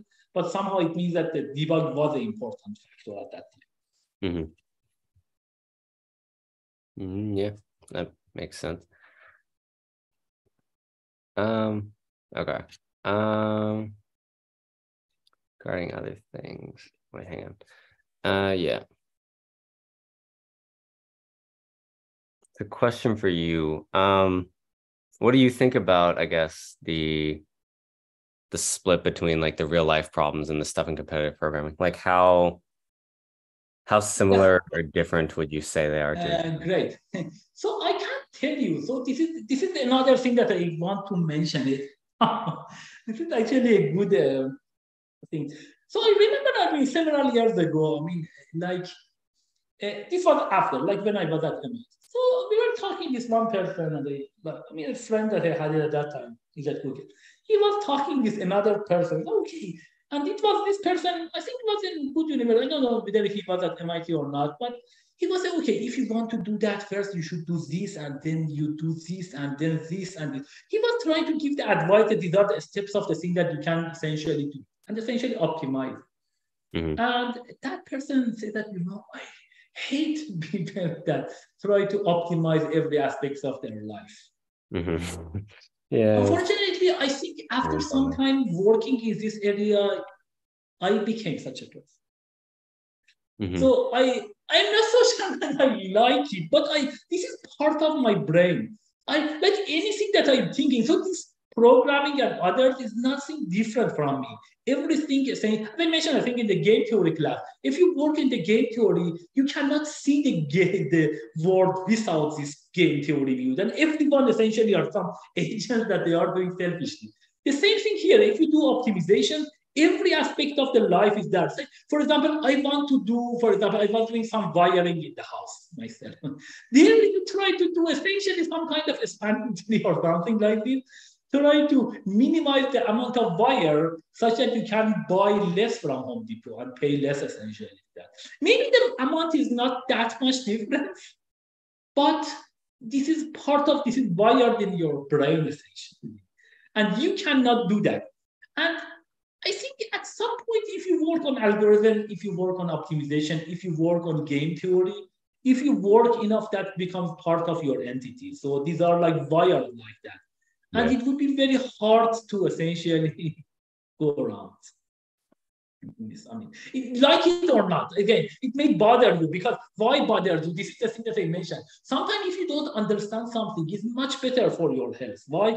Because something happens, okay, everything is good intention. But if you know what was the bad intention behind the scene, then it is a different word to you. And then, you cannot be the same person. These are the people who are essentially doing crimes. How to other people? No, these are all doing their job essentially. No, they are just doing back of the things essentially. These are like, I don't know. You can give lots of these examples. And then it has some effect on you. So again, good or bad, because if the person, if I maybe don't understand some of these things, this is like the thing that I mentioned. If sometime in your life you don't have a choice, I would be much more happier because the greedy algorithm say that try to do the best choice, but if there's only one choice, there is nothing. Just take it and enjoy the life. So that is always the case essentially, and it can hurt you. It can optimize some of the things in your life. But yeah, this is part of this kind of, again, this part of psychology thing that in the long run, I think it would be good. There are some people essentially understanding it, good or bad, essentially. Mm-hmm. Have you thought, what about you so far? Do you think that programming has changed your life as well? I don't know how much of my current state can be attributed to programming. I have definitely become a lot more analytical. Like I spend nights just walking around campus and figuring myself out. Like I don't know if I can blame that on programming or if that's just my nature, but like something has caused that. And I mean, I would say it helps, I guess. Like it helps to understand myself, and I'm not trying to like necessarily optimize my life. I'm just sort of trying to understand, I guess, just myself. But there are actually some studies on that one. For example, I mean, this is the thing that they did mention that if the parents of a child are both engineers, or I will say this one. So this thing that I mentioned, it comes to my life and it is somehow wired in my brain. I think even changes probably some genes as well, because there are some studies that shows that if both your parents are engineer, the chance that you will be, I mean, essentially on the spectrum. Spectrum is essentially the thing that they put it for autism or other things. The chance is actually higher. And autism, what is the main meaning of autism? Essentially, it means a different way of thinking. That is the main, essentially, intuition. Sometimes it becomes much better in some aspects, and some other things, like, for example, your social life may get affected, but you may solve the problem much better. Yeah.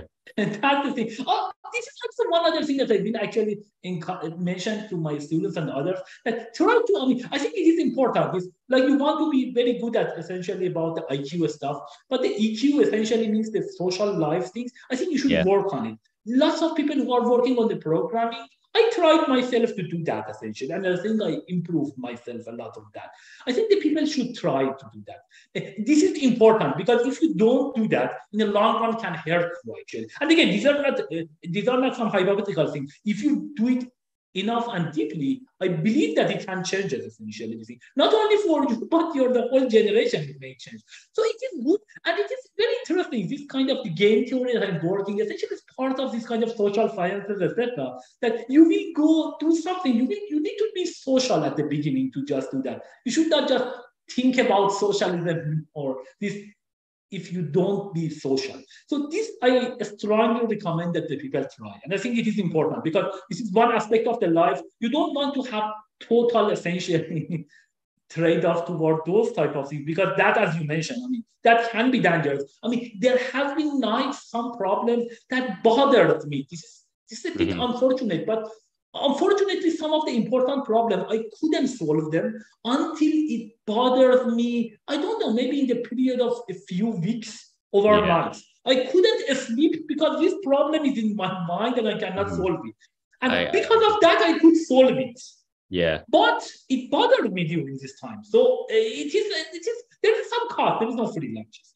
Yeah, I've sort of hit that dilemma with improving myself, like that I have to care for it to really work, but like the fact, like the process of caring is like really annoying. Exactly. So it's sort of like it's kind of hard to tell exactly what you should do. Have to judge, I guess, what's important. Yeah.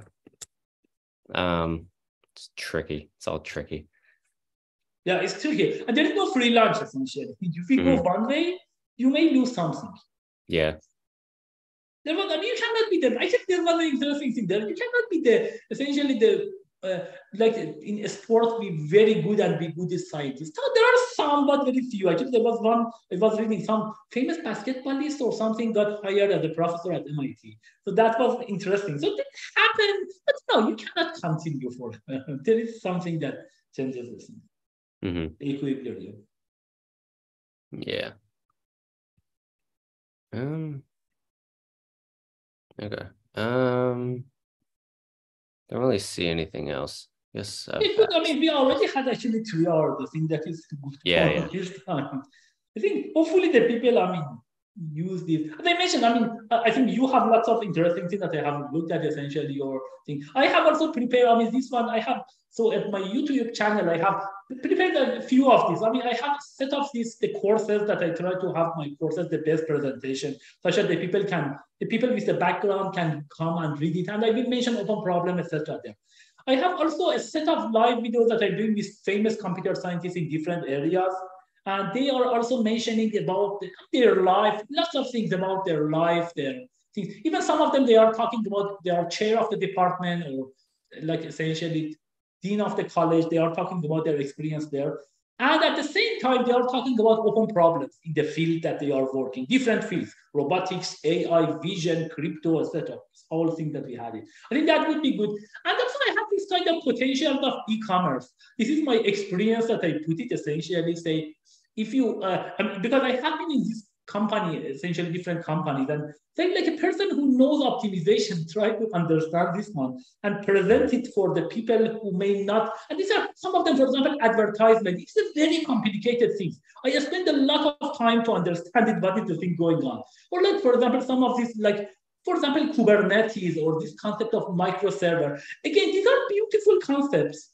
And some of them, for example, I use dynamic algorithms essentially to solve this one. These are a typical type of algorithm with insertion and deletion, and you can use it, for example, for backend of online advertisement. I think these are interesting, and I have presented even this course, principles of data science, that I will put the videos later, to just essentially transfer they generally say transfer your technology from academia to industry. I think I have done it reverse, from industry to academia, because lots of things that happened to me that, for example, I wanted to do something, I want to create a website. I have tried to with HTML, then JS, then I tried to do it essentially bootstrap. And then at the end of the day, it came React. I say React is the, I reached to the conclusion that React is the best. But good luck if you go and search on the website which one is the best. Not then I also had some contacts, some other people say, oh, React is the actual one that the people are doing it. Some of this is very hard to read it on the web, and it takes a lot of time to actually find out. Or like, how is it going with this kind of RESTful AI, I mean, APIs essentially, this kind of communication, boss-based communication versus one-way communication. And then at the end, you say, oh, these are beautiful things actually. I should have thought about it. But there is nothing on the web because you have some kind of more programming theory background and algorithm background, and these are a bit different system background. To get it, it takes time essentially. And like, for example, another thing I think I recommend people to, I was actually reading some of this, like sub-pop things at Google. You may, if you search on it, it is a beautiful language actually. You can do lots of things. I'm not so sure there are too many papers there essentially there even to talk about sub-pop language. So essentially something it is used in Kafka, for example, for scheduling the task. But I have written this, these are the beautiful things you can do it. And if you know about this kind of the world of microsystems or microservices essentially, etc. I mentioned some of them there essentially, and some of other things I will mention some of the courses. I wish that I still actually try to have more opportunity to do that. But I think these are some of the things that if this is one thing that I will say that if you have a theorem on, if you have algorithm on, if you have worked in this area for a long time, if you go to this system area, you can see the system in a completely different way, and you can make something great things happen. Another good person that I can mention, Jeff Deans. He's a senior VP at Google. Almost all Google research is reporting to him essentially. As far as I know, he's a great person essentially. He has done lots of great things like MapReduce, this kind of the big table stuff, word to vec stuff. Some of them, of course, later the other people help, but some of the early work that he has done it. And if you see his work, you will see the beauty of theory actually is in the practice that has been used. And because of that, actually, he built these are very famous systems that he has done it. And I think I really appreciate that because that's also something that we use somehow kind of more theoretical thing in practice. But I think lots of these people, also I will say that this is one super important thing. These companies, lots of you, they try to hire as software engineers. Don't sell your soul cheap. That is super important. If you go there, try to get the whole idea of the company. Some of them I try to say in my, like this this potential of e-commerce, but you will find more if you do it yourself.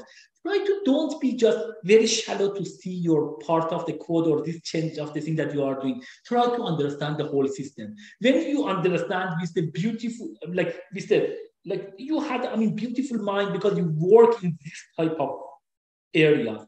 And with such a thing in the smart mind, when you see that things, there are something that beauty that you can see in the system world. And not only that, you can add a lot to that.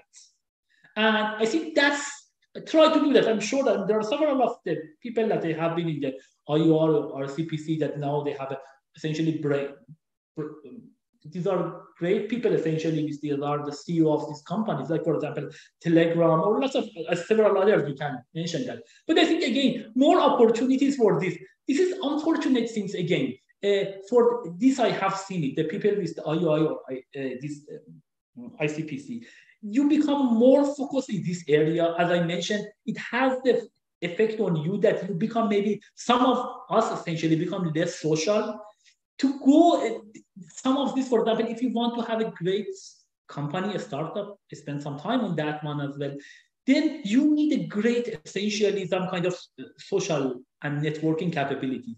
You may lose on that, and then you don't want to be a tool for others to be used. Yes, of course, you should. If you get a job in some company, you should do your things, but try to all the time advance your capabilities. Add to your networking capabilities. Add to your seeing the great vision. And this helps you because then you as a person become a strong person. And if you started this sport because you wanted to get a gold medal, why? Because you wanted to be there. You don't want to say the country was good, the city was good, your school was good. You want to say that I was good. Yeah. If you want to do that, continue that way of thinking. Either in the system things, try to add the things such that you can build more on that. Or if you are doing that, you can be in academia and solve this problem. That's essentially the whole message that I try to convey. Mm-hmm. And yeah, I think that was great. I think that's a great opportunity. Maybe we can have some of this maybe later as well about talking about some other subject. But I think, that's a great, as I mentioned, my whole thing is that try to somehow convince people to think more about themselves. You already came here. You wanted to be the leader in this one. Don't sell yourself cheap. Try to continue this way. It's not easy. It has effect in your life, in your health, in way of thinking. You can resolve some of them by adding, for example, to your social skills, etc. It has an effect, but I think that I loved it so far, essentially. As I mentioned, who cares at the end of the day if you have some more, to me at least, I prefer to have maybe shorter life, but more impact than longer time, no impact, essentially. Mm-hmm. Maybe some people say, okay, at the end of the day, what's the difference? Yeah, that is a valid question. I don't know. But that is essentially, if I started this, I think that's the way that I'm thinking about it. Essentially, I will say that if you have some capability and you waste it, I feel bad about it. Yeah. That's the main thing that I will mention. Mm-hmm. That's the thing that I mentioned, at least don't sell yourself cheap. Don't waste. Great. So if there is... especially if you've put so much time into something and then you just sort of let it die like that.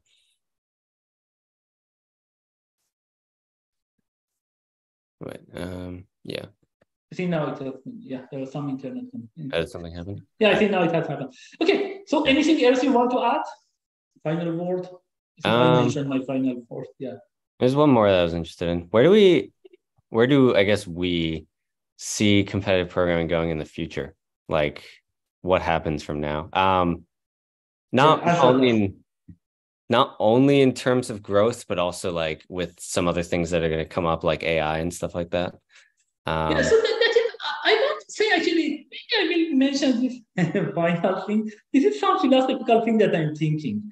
So I think I want to answer that. I want to say that what would be the human? Because this is like nowadays, lots of discussion about what is the role of humans. And I think I mentioned this one in my classes that you see that, the people are afraid. Now we have ChatGPT, AI, we will be controlled by robots. I said that, don't worry, you're already controlled by robots. A lot. Just a simple example. You want to get a mortgage for your house. Mm-hmm. Everything is computed by algorithms. So you might actually have a good credit, but this algorithm, the stupid algorithm, they decide that you don't have enough credit.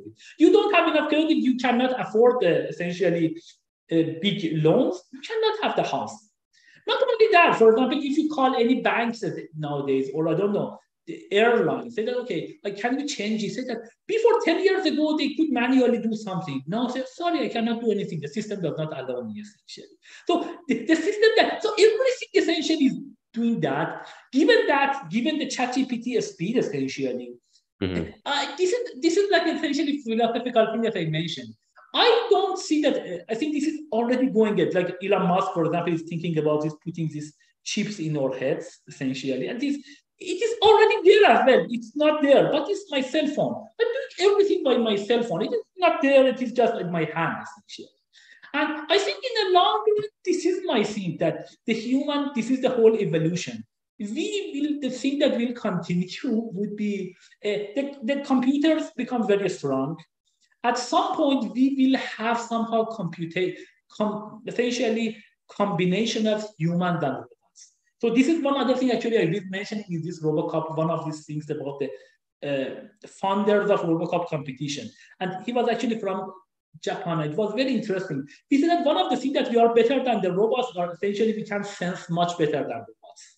The same thing that is some of this AR, VR. So, but at the same time, I think this competitive programming, everything, at some point become obsolete because they can solve the computers, they can solve. What do we do? Definitely. We are not doing that much what we do. We are just having some knowledge, we are creating that knowledge. This already happened in ChatGPT for writing. This will happen for programming. We cannot do, and they have much more power because, again, nowadays, ChatGPT can write probably better than any particular, especially in average or in long term, any average native English speaker or native speaker. Because why? Because it has more knowledge. The same thing happens here. I think my thinking is that the thing that will happen, we will have a combination of humans and robots at some point. And then this is like, at the end of the day, this skin that you will see in my thing, has more water. A robot, maybe you will think it has more metal. There must be different, all the essentially materials in the earth. And we will probably may change more to robots at some point. I think that's the next level of evolution. It's a bit probably the things. And it is not very bad, essentially. You know, what are the opportunities? I'm thinking that, think about this one, that like at some point we become more robots. There are a combination of robots. These robots, they may not need oxygen anymore the way that we need it. What's a good thing? They can use essentially the sun. You know, these robots actually can go from one planet to very, very far planet, start essentially some life there. We cannot go there because we need oxygen and we need to try to or things. But they can go there. They can have some kind of solar thing, some batteries, travel essentially in the whole thing, go to other planets and create essentially new things. And interestingly, one other difference between us and like humans, currently they cannot copy paste their knowledge to each other. Robots can easily do that. Then this is one danger that people say actually, oh, if the robots, all of them will be the same robot because one decides for everything. So we don't have this kind of diversity of people. However, I think even that is not a big deal. Why? Because if these robots go to the very far from each other planets, they cannot communicate that much with each other. So that actually causes some diversity between these robots. And instead of just, we are doing sometime maybe just some countries essentially, I don't know. The Middle East were the things, now the whole world. Now we are somehow around us doing that. But I think it can be the whole world essentially. Lots of planets can have this kind of combination. That's the thing. But essentially, yeah. So I think to come back to this competitive programming that you mentioned, I think, yes, I think at some point it becomes obsolete. That is, to me, that will happen. Even, as I mentioned to my students, that even writing papers becomes obsolete because we are just doing something and these robots are doing exactly the same thing that we are doing. What we do, we are just, these have some neural nets. And this is also interesting. So these neural nets are not exactly the one that it is like in our brain, but there is no need for that. We are getting the ideas of essentially flying from birds, and we fly much better than them. The same thing. They got the idea of neurons from our things. We never quite understood what's going inside, but maybe it doesn't matter. This will be much stronger machines that they can overcome us. That's my current things. Maybe I hope I'm wrong, but again, that's my vision currently. And yeah, so in that sense, probably if like AI does become strong enough to solve everything we can, I think that's inevitable. Yeah, and this is also interesting. Some people say, okay, this is interesting that they do, for example, if you are plumber or if you are, for example, electrician, you will be still used because they cannot do it. But the issue is that they may, like, if there are no humans, who needs water? Yeah. Plumber, water, they all goes away essentially. These are the robots that they need to have just some essentially good solar things to get it, and then they can travel essentially much faster than us. Yeah, but anyhow, yeah.